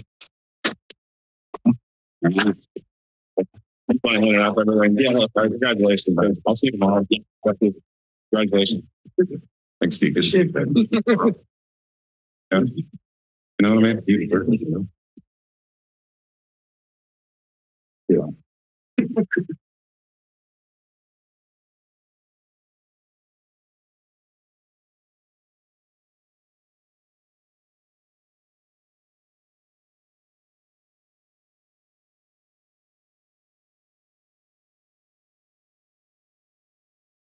All right, to round us out, these next awards are given in the category of land use and regulatory.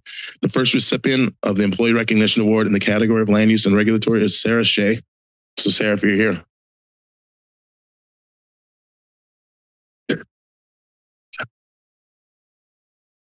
All right. Well, I'll just give this award to Sarah, even though she may not be able to make it today. She's coming. Well, all right.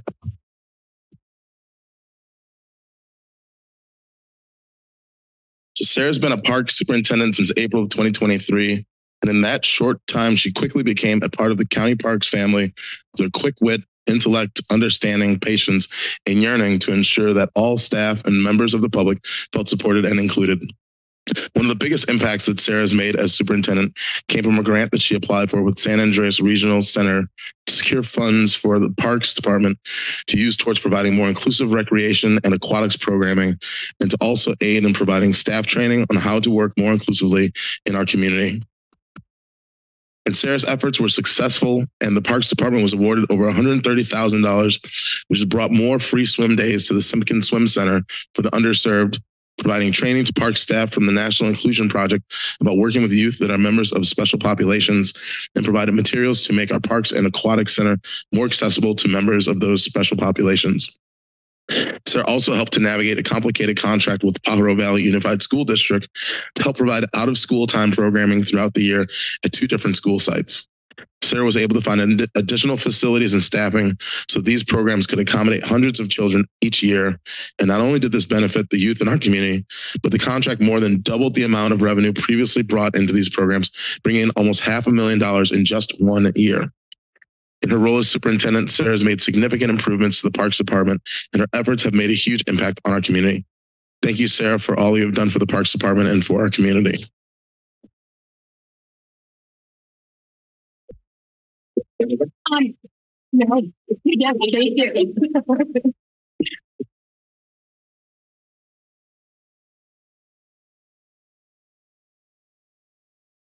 the second award in the category of land use and regulatory is given to Stephen Driscoll. So Stephen, if you're here, please come on up.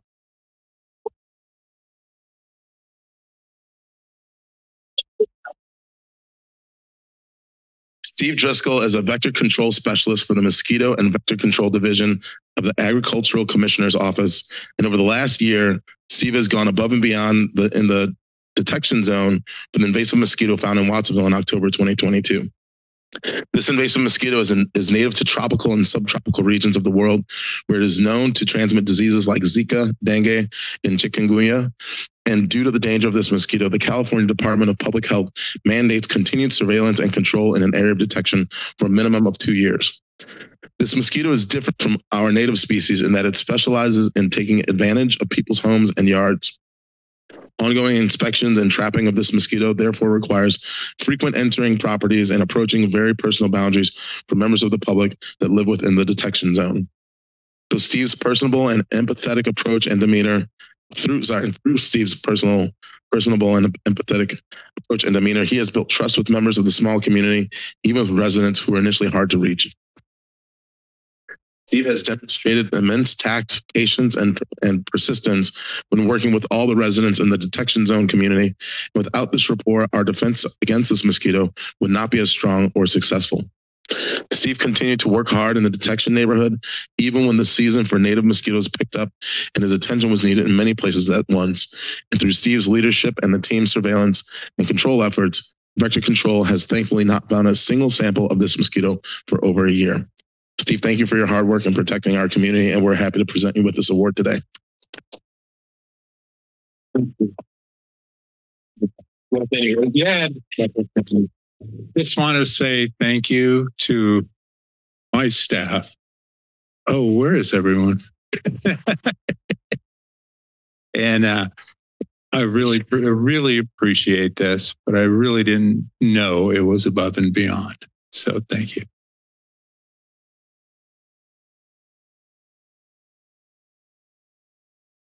All right, so the final award in the category of land use and regulatory is being given to the 2023 Housing Element Team.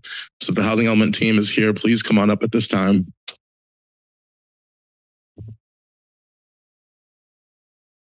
This team is comprised of Community Development and Infrastructure Planning Department staff, Matthew Sund, Suzanne Ice, David Carlson, Sheila McDaniel, Natasha Willens, Tracy Cunningham, Michaela Lopez, and Priscilla Wilson. Like most jurisdictions in California, Santa Cruz County is facing a housing crisis, both supply and affordability. The housing element of the county's general plan addresses both housing programs, including affordable housing and homelessness, and sites available for the future development of housing. Faced with the daunting task of accommodating up to 4,634 housing units in the next 8 years, approximately one half of which must be affordable, the 2023 Housing Element Team created a new housing element that provides the policy blueprint for needed programs and homes to address this crisis. Working with consultants supporting community involvement, the project included extensive public outreach and meetings which provided valuable input from community housing partners, stakeholder groups, and county citizens of diverse backgrounds, needs, and experiences. The team worked on a tight deadline imposed by the state, and in just 10 months, they were able to draft a housing element that met both the community's needs and detailed state requirements.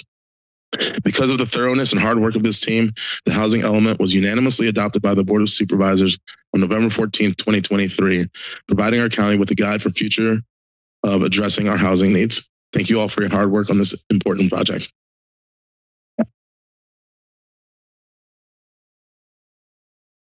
Thank you, Chair Cummings. We really appreciate this recognition from the board, from the county organization as a whole. I want to also thank our Assistant Director, Stephanie Hansen. She was the leader of our team and really helped us be successful in this effort. And I want to really thank everyone on our team and mention that there's actually more people that were on the team than could be here today. And I just want to note that, we had folks on our team who have worked with the county for many, many years, as well as brand new people. And I felt like we worked really well together, and it was really enjoyable to be a part of this team and to get this very challenging project over the finish line. So congratulations, everybody. And thank you.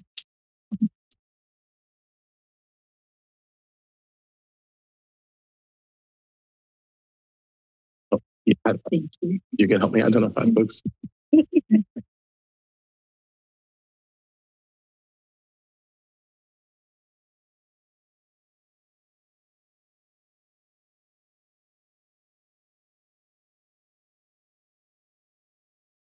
Yeah, thank you very much.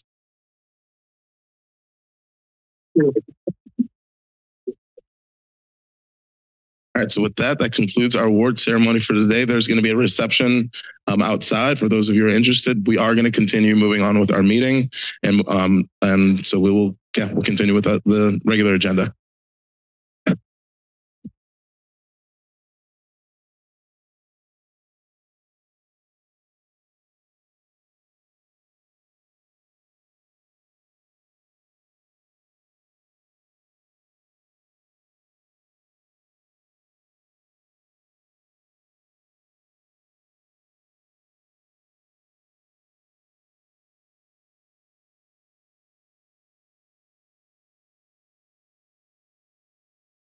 All right, so the next item on our agenda is the Board of the Santa Cruz County Capital Financing Authority considered resolution authorizing the issuance, sale, and delivery of a series of revenue bonds for the Santa Cruz County Sanitation District and approving the execution and delivery of a trust indenture, an installment purchase agreement, official notice of sale, and a preliminary official statement.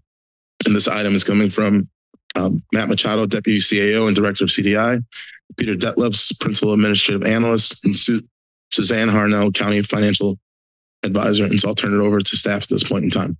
All right. Thank you, Chair and Supervisors. Good morning to you all. The item before you is our Sanitation District Series 2024 revenue bonds. And the first slide,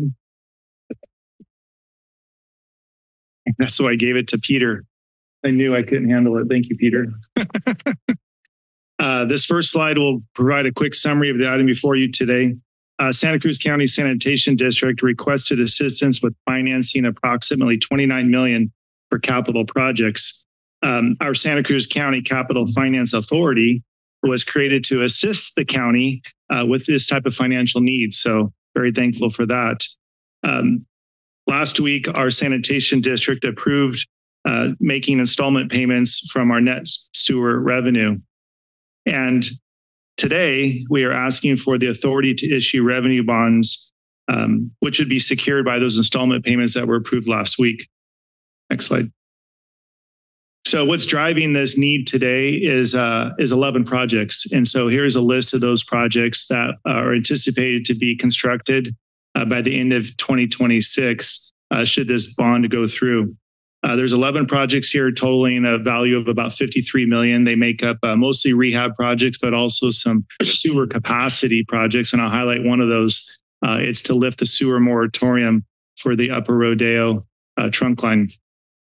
This bond today will fund the vast majority of this total cost. In addition, we have some revenues from the 22 bond sales and also fund balance to make up the difference. Next slide, please.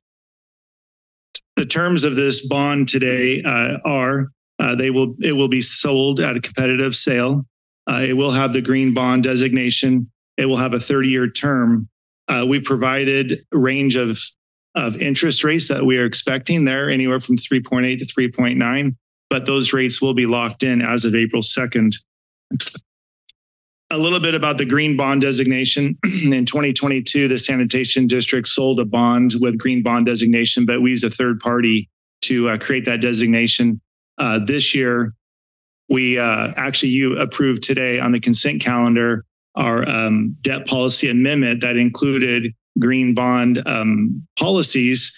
So we may now self-designate green bonds. The beauty of green bonds, we believe, is that it will attract additional interest and improve competitive edge for the sale of our green bonds. So going forward, we will be able to self-designate with our own debt policy amendment to designate bonds as green bonds. Next slide. This slide just shows the range of interest rates in the past handful of months. You can see they peaked out around the end of last year. We feel like we're in a pretty good spot today with rates in that 3.5% range. You can see short-term rates are even better, but these seem to be very viable, competitive rates for today. We just want to show you the history of that. And then today, the resolution that we have before you includes all of these documents and approves all of these documents. And so that's the item before you. The recommended action today is to adopt the attached resolution authorizing the issuance, sale, and delivery of a series of revenue bonds for the Santa Cruz County Sanitation District and approving the execution and delivery of a trust indenture and installment purchase agreement, official notice of sale, and a preliminary official statement. Peter and I can hopefully answer any questions you have. And Suzanne Harrell is on the call today. She is our bond advisor and clearly our expert. So if we get into that level of detail, we will refer to her. Also on the call today is Ashley Trujillo. She is our senior civil engineer in charge of all design for sanitation. So if you have questions about project details, she's available to answer those questions. But we're here to answer questions as you wish. Thank you for that presentation. Are there any board members that have questions for staff at this point in time? Supervisor Koenig. No questions. I just want to say it's a quite impressive list of projects. I mean, if you look at all the important areas in the first district, East Cliff, Arana Gulch, 7th Avenue, Rodeo Gulch, SoCal Village, they're all on there. And so this just points to the extensive work that needs to be done to update our sewer system and make sure that it keeps working for the next generation. So it's obviously enthusiastically support the recommended actions today. It's much needed. And I guess the one question is, after we bond, how soon do we project that we'll put these projects out to bid and actually get to work on them? Right. That's a great question. So we are packaging up the designs now. And we plan to start putting them out to bid this summer. So they'll start this summer. And then, as I said, we'll hope to wrap them all up by December of 26. Great. Thank you. All right. So, no further questions from board members. We'll open it up for public comments. Is there anybody in the audience today who would like to comment on this item? Seeing none, we'll see if there's anyone online who'd like to comment on this item. We have no callers online. Okay. So I'll bring it back to the board for action. Move the recommended actions. Second. Yep. So a motion by Supervisor Koenig, second by Supervisor Friend. I'll ask for a roll call vote to support the staff recommendation.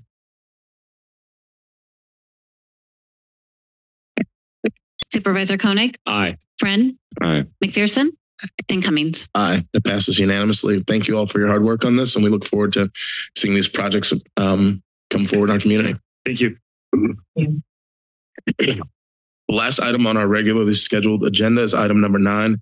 Consider report on opioid settlement funds, approved memorandum of understanding with the city of Santa Cruz, Scotts Valley, Capitola, and Watsonville, approved agreement with Community Foundation of Santa Cruz County in the amount of $900,000 for grant program development and take related actions. With that, I will turn it over to Monica Morales, Director of Health Services Agency, Tiffany Cantrell Warren, Director of Behavioral Health Division, Health Services Agency, Casey Swank, Senior Behavioral Health Manager and Health Services Agency. And so welcome. Good morning, board. Thank you so much for having us here today. I will just really quickly provide a quick update. Tiffany, unfortunately, is not feeling well today. So we have Karen Kern joining us, our Deputy Director over Behavioral Health Division. I think we have a little feedback on that mic. Let's try this again.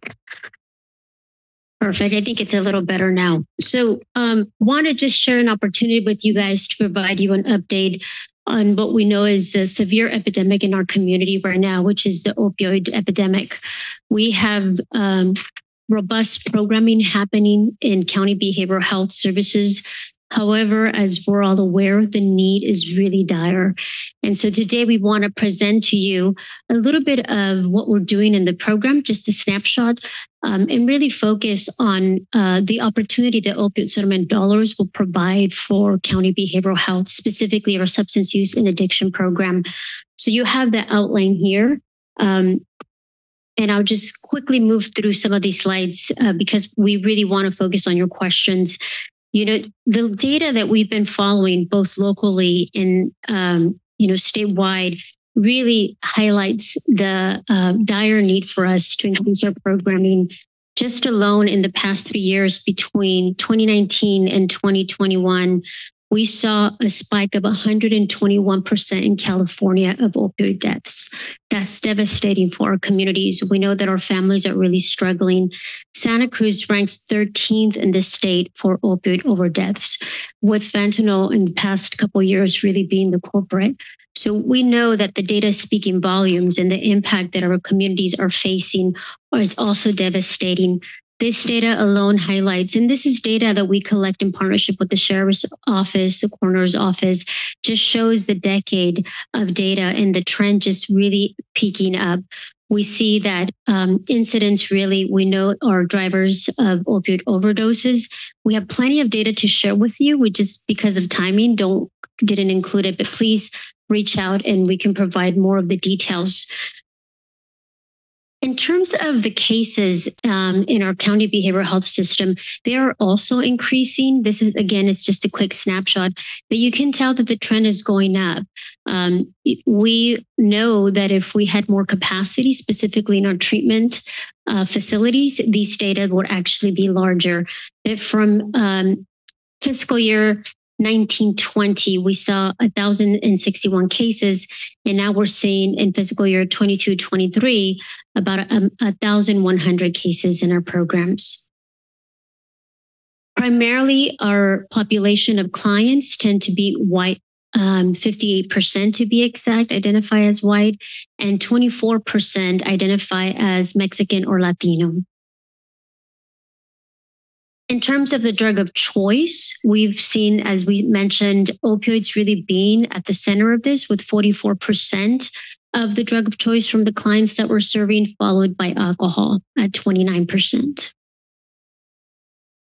I'll pass it now to Casey to really highlight what's happening in our treatment, the capacity that we have, and we're blessed to be working with very strong community-based organizations in this effort. Passing out to Casey to highlight a little bit more of our beds. All right. Good morning. Thank you for having us today. So this slide here, it shows an overview of our residential treatment providers for substance use disorder services. And in our community, through one of the mandates of our behavioral health division is to administer the drug Medi-Cal plan. So it essentially guarantees a wide range of substance use disorder treatment services for Medi-Cal beneficiaries. And we have the range, it's dictated by the ASAM, which is the American Society of Addiction Medicine. So it's a medical-based model that outlines a whole range of treatment services depending on the severity of somebody's substance use. And so it ranges, the whole continuum ranges from 0.5 to 4.0. Our county has all of the requirements by the state of California. We have early intervention at 0.5 all the way to residential treatment 3.5 level of care. And within that continuum, there's outpatient, intensive outpatient, recovery supportive services, NTP. So that just highlights a little bit of an overview. And then this slide in particular shows how many residential treatment beds. These are indicative of the treatment for the most severe in our continuum. And it shows here, we do have, I'm sure you're hearing a lot about needs around SUD in our community. And this does show we have 96 residential treatment beds, which is pretty robust. We compare well to our neighboring counties in terms of capacity. And this range we have, you can see here, we have some of the beds are allocated to withdrawal management, which is detox. Some of them are perinatal. Other ones are adult residential and youth residential as well. And like I said, we have 96 beds for our adults. And then we have a contract with the camp that provides youth withdrawal management and residential treatment to our youth as well. And we have those. We reserve essentially, we found that we need 1 to 2 beds a month, and we have this as needed. We've had those when we need them. We've never had any capacity issues at this point with this. And to highlight also as well is that we want to demonstrate that every year we've recognized the need for residential beds, and we've continually increased our residential capacity in this community, and the demand is growing. So we want to highlight that for you. The demand is growing, and so it's an area that we're continuing to focus on, and wanted to show you what we currently have. And those slides represent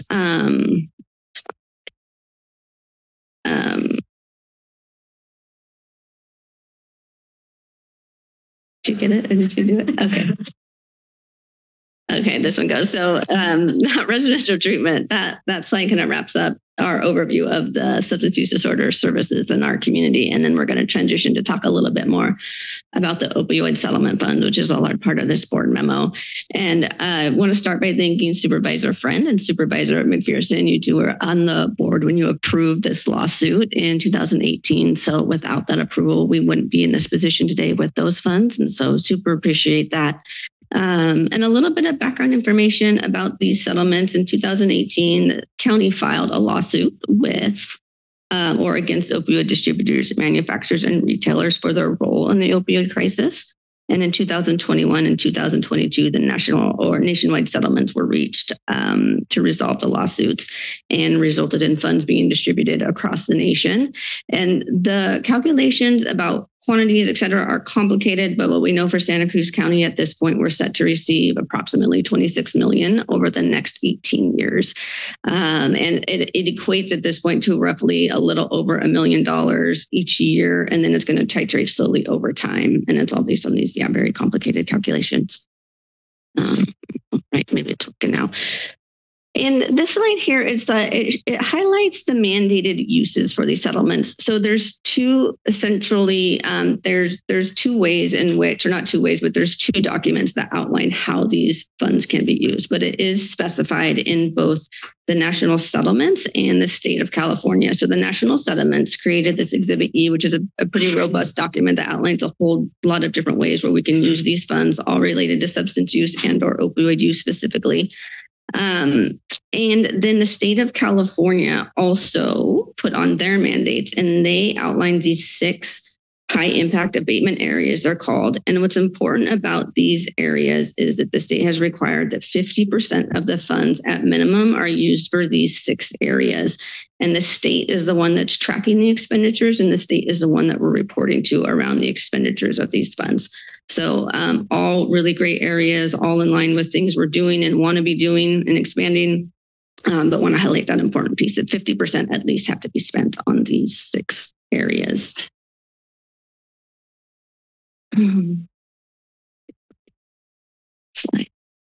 can do it. Thank you. And when these funds started being distributed to our community, it was really important to us that we engage the community and our partners in a variety of ways.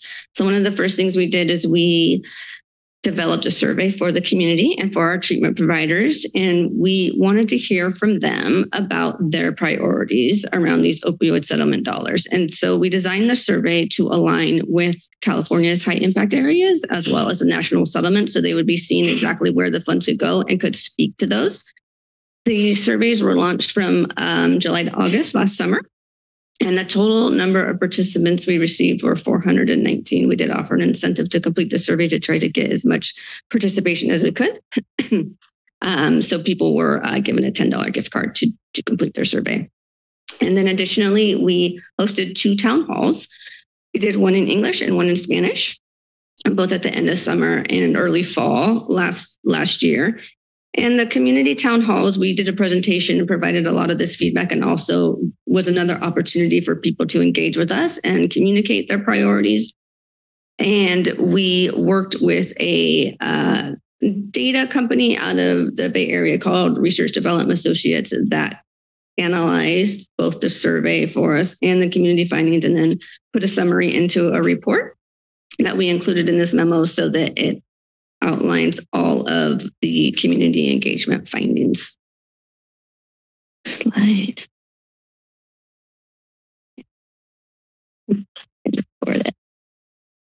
Thank you. So in addition to the survey and the community town halls where we engage different people, we also engaged with our city partners as well as other county partners and internal partners. And we talked to them about their priorities, and we did some affinity analysis of all the different ways that we engage the community and our partners. And then we synthesized into these top priorities. So across the board, these are the ones that stood out as priorities for everybody. These are not in any particular order. So for instance, the Stud Wellness Center isn't number one. They're all pretty equal in terms of priorities, but these are the areas that the community and our subject matter experts in the field have identified. So one of them is a Stud Wellness Center. The other is medication-assisted treatment, expansion in jails, youth prevention. Restorative supportive recovery housing is a really substantial one, and it came across kind of to the top of all areas. So making sure we have safe, secure housing for people to enter when they complete treatment or, as they're continuing on their recovery wellness journey. Youth residential treatment in our county, as well as expanding our SUD treatment continuum.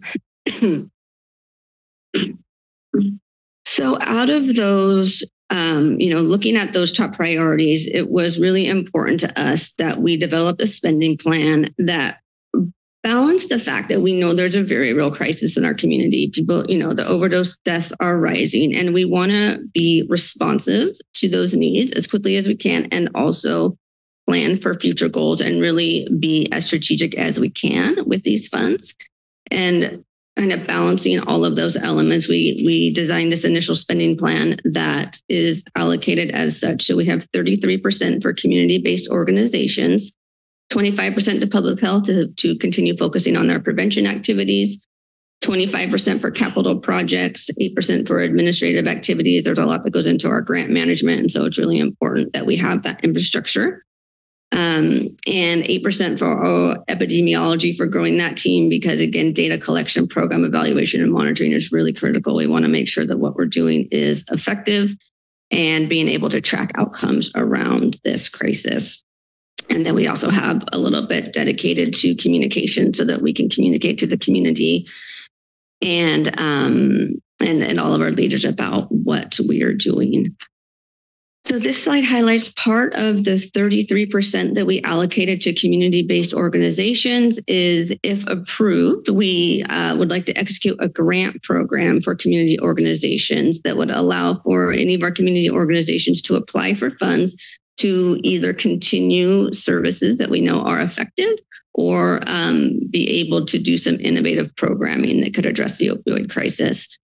This grant program has a lot of elements that we think are going to be really beneficial to our community. They would allow us to distribute the funds quickly. It would be an initial investment of $900,000 from these opioid settlement dollars. We would do an RFP, so it would be a competitive process for many providers in our community. And again, it would allow us really to either scale existing work or allow for some innovative programming. And some of the treatment expansion priorities, again, this is part of the 33% that was allocated to get to the community, is some of the areas we wanted to target right away is we increased access to narcotic treatment programming, which is essentially methadone. We only have one provider in the community that offers narcotic treatment programming, is Janus, and they offer it in both North and South County. And we wanted to support funding to allow access, increase access to treatment such that it would allow them to have more intake days per week so that more people had the option of getting into treatment as quickly as possible.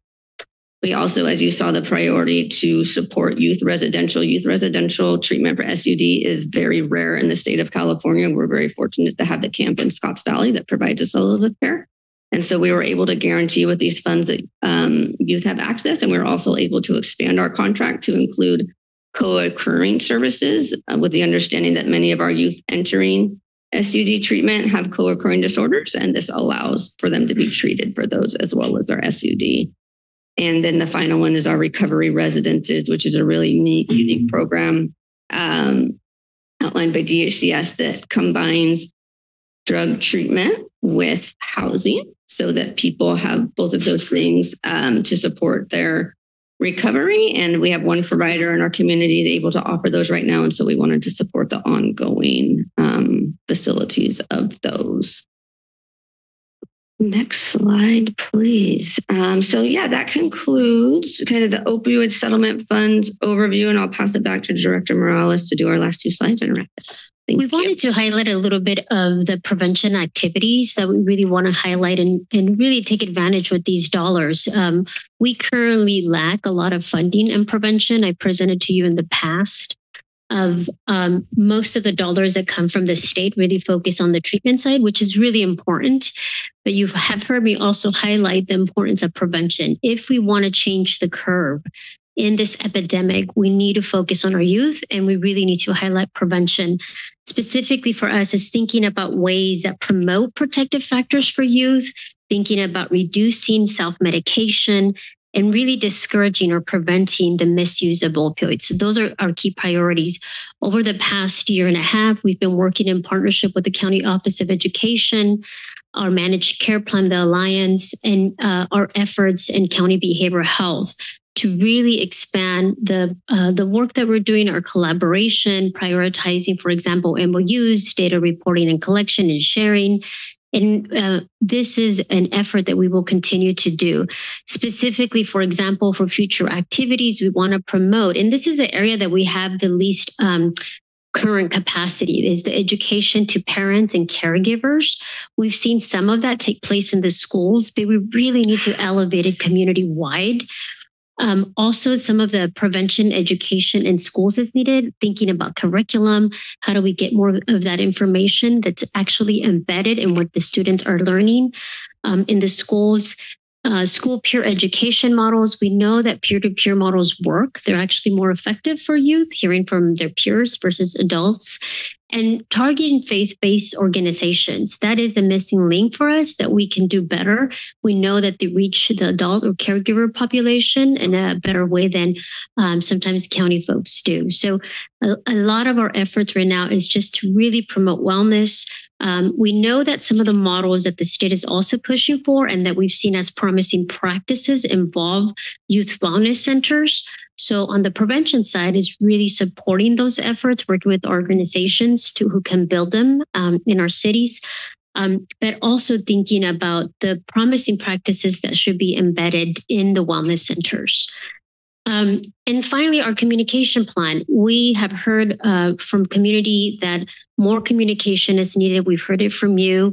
So we really want to enhance our media presence, both trying to find social media influencers, trying to also get more information through radio for the Spanish-speaking community, for example, and Indigenous community speakers. There's a lot of effort also to engage our community ambassadors and really scale the efforts and communication messages to youth, individuals who themselves are using or in the process in recovery or in their journey to recovery, and then building community ambassadors. So in a snapshot, you're seeing a little bit of what the plans are for us on the communication and on the prevention side. With that, we'll conclude the presentation and are here to answer any questions or take any feedback from you. Thank you so much for that presentation. So I'll open up to the board to see if there's any questions right now for county staff. No questions? Supervisor Koenig. Thank you for the great presentation. So $26 million over 18 years it's a chunk of change, but it's probably really not enough given the size and persistence of this problem and just the huge cost of treating people once they are addicted to opiates. So my main concern is just that we're as efficient as possible with the money. I really like the idea of working with the community foundation. They certainly know how to get a lot of money out to places of need and where it's going to be efficient quickly. But I noticed a little bit of a discrepancy between the report and the presentation today. So in the report on our board item, it said that 17% would be needed for administrative activities of the total funding. In the presentation, you said 8%. Which is it?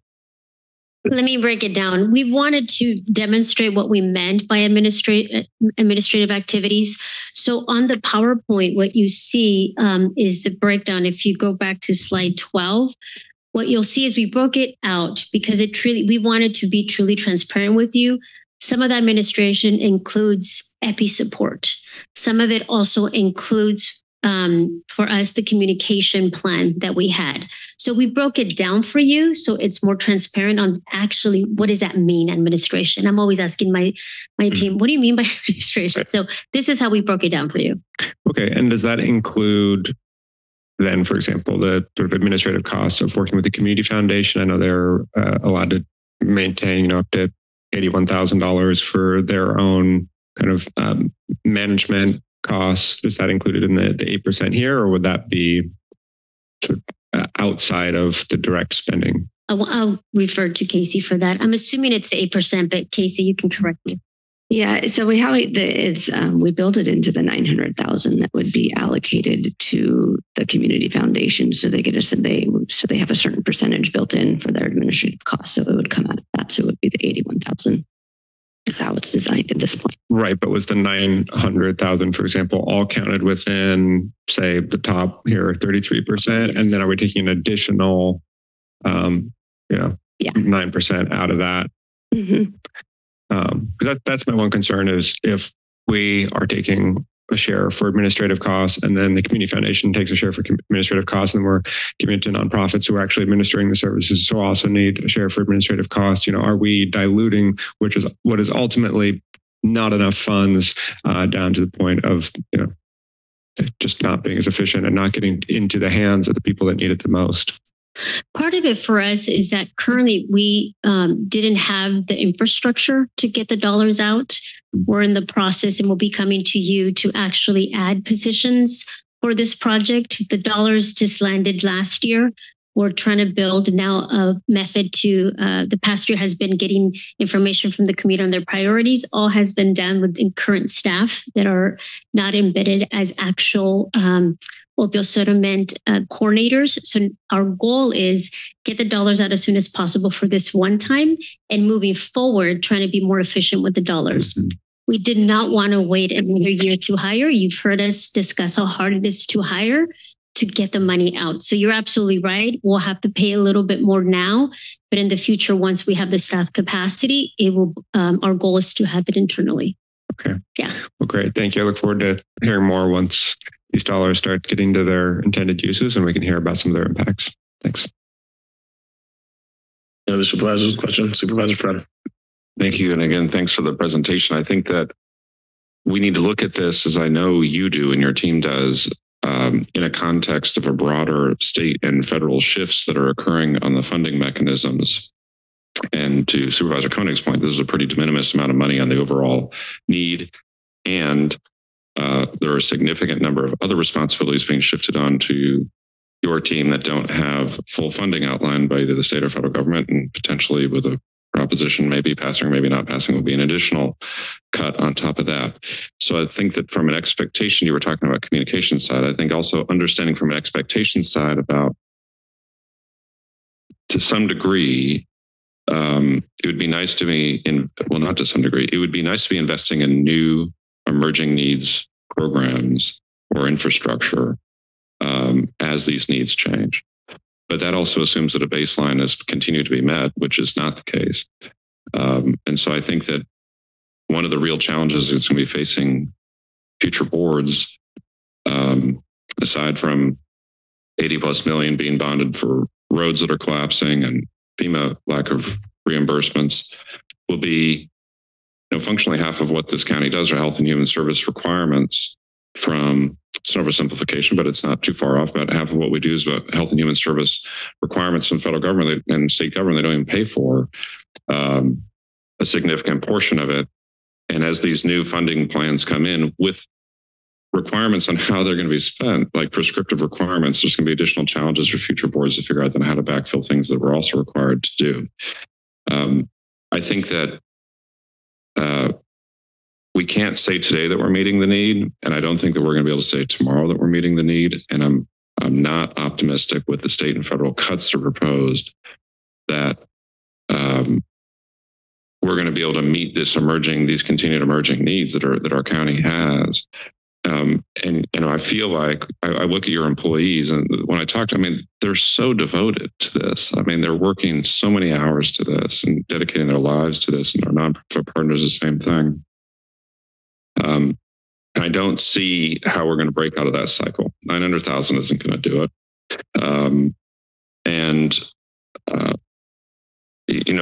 It was interesting because you had a slide, and we kind of went through it quickly about deaths.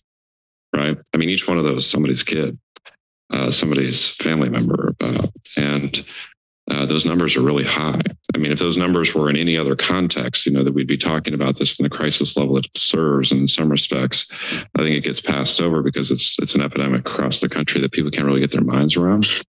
But recognize I'm not really landing on anywhere, but I just want to say that I think that this is a legitimate issue that's going to require additional advocacy from the state and federal side to ensure that we can stem the tide of the cuts and responsibilities they currently have in order to invest in the needs that are going to continue to be met. Because right now, what's being proposed by the state doesn't do that.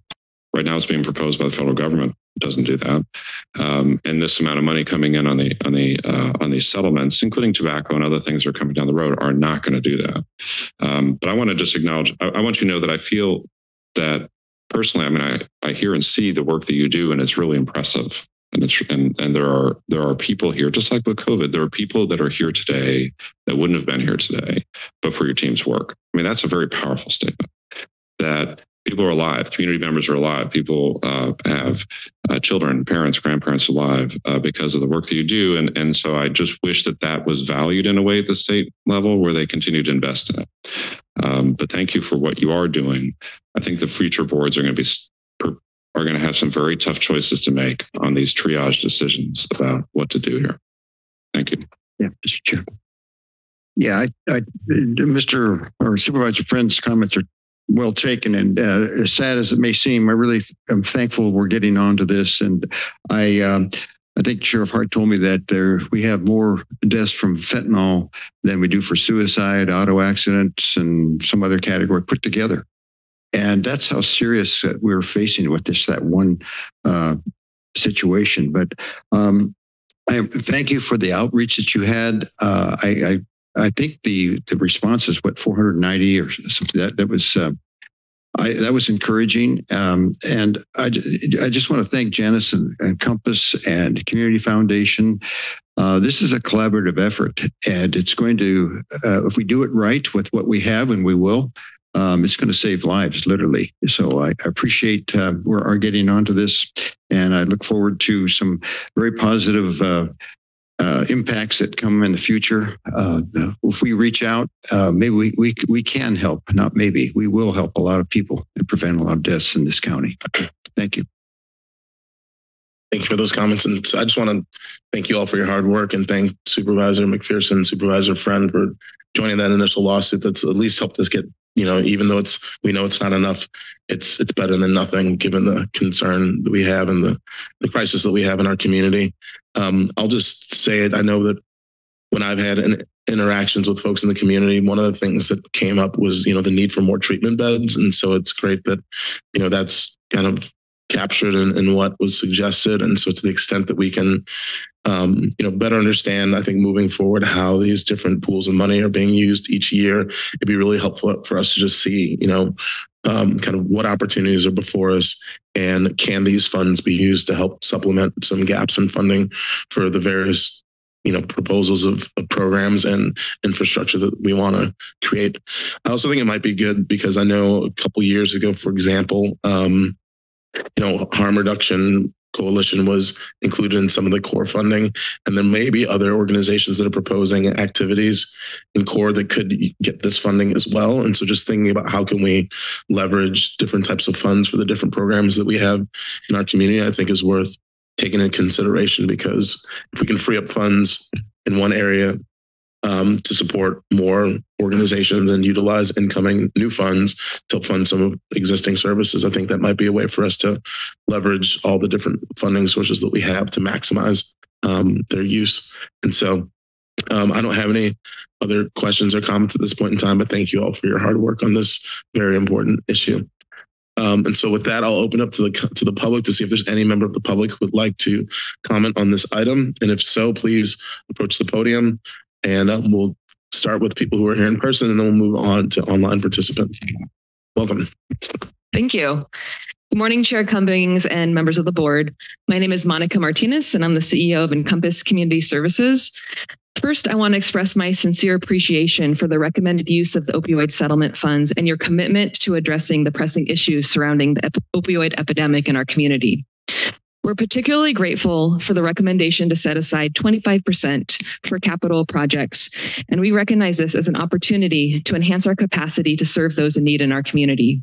Encompass is just months away from breaking ground on our new Si Se Puede Behavioral Health Center in Watsonville, which will significantly expand our program capacity to serve more than 1,300 community members. The project is planned for completion in summer of 2025, and we've raised 90% of the funds necessary from public and private sources.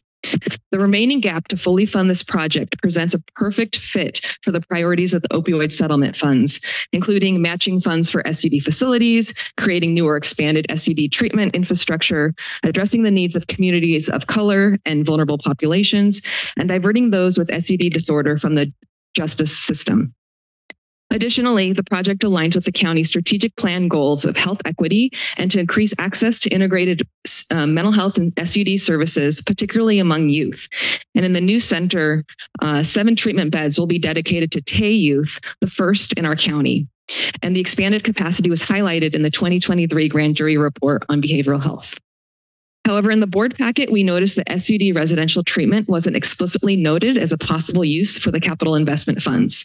Therefore, we request that these funds prioritize the expansion of SUD residential treatment programs and that a transparent application process is made available so community-based projects like Si Se Puede can quickly access these funds.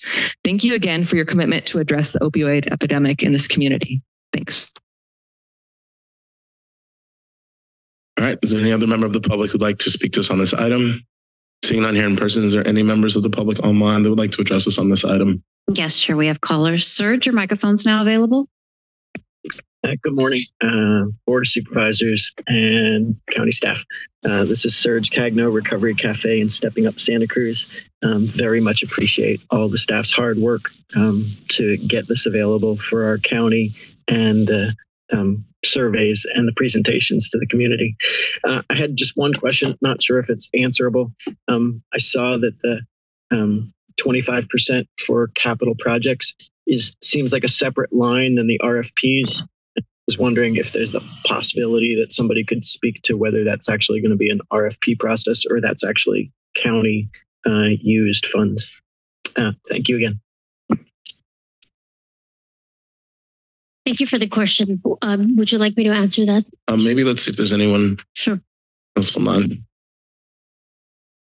Milpa Collective, your microphone's now available. Yeah, good morning, buenos dias, board chair and supervisors. My comment here is, as a recovering addict myself, right?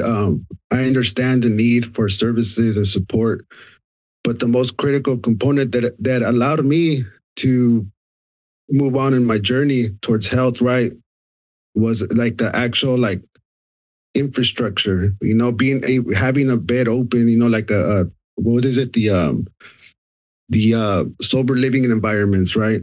Those type of that type of infrastructure, that wellness center, the recovery center, so I think it's important for this work that's being done, right, with the current organizations that have been doing great work, for years on end, right?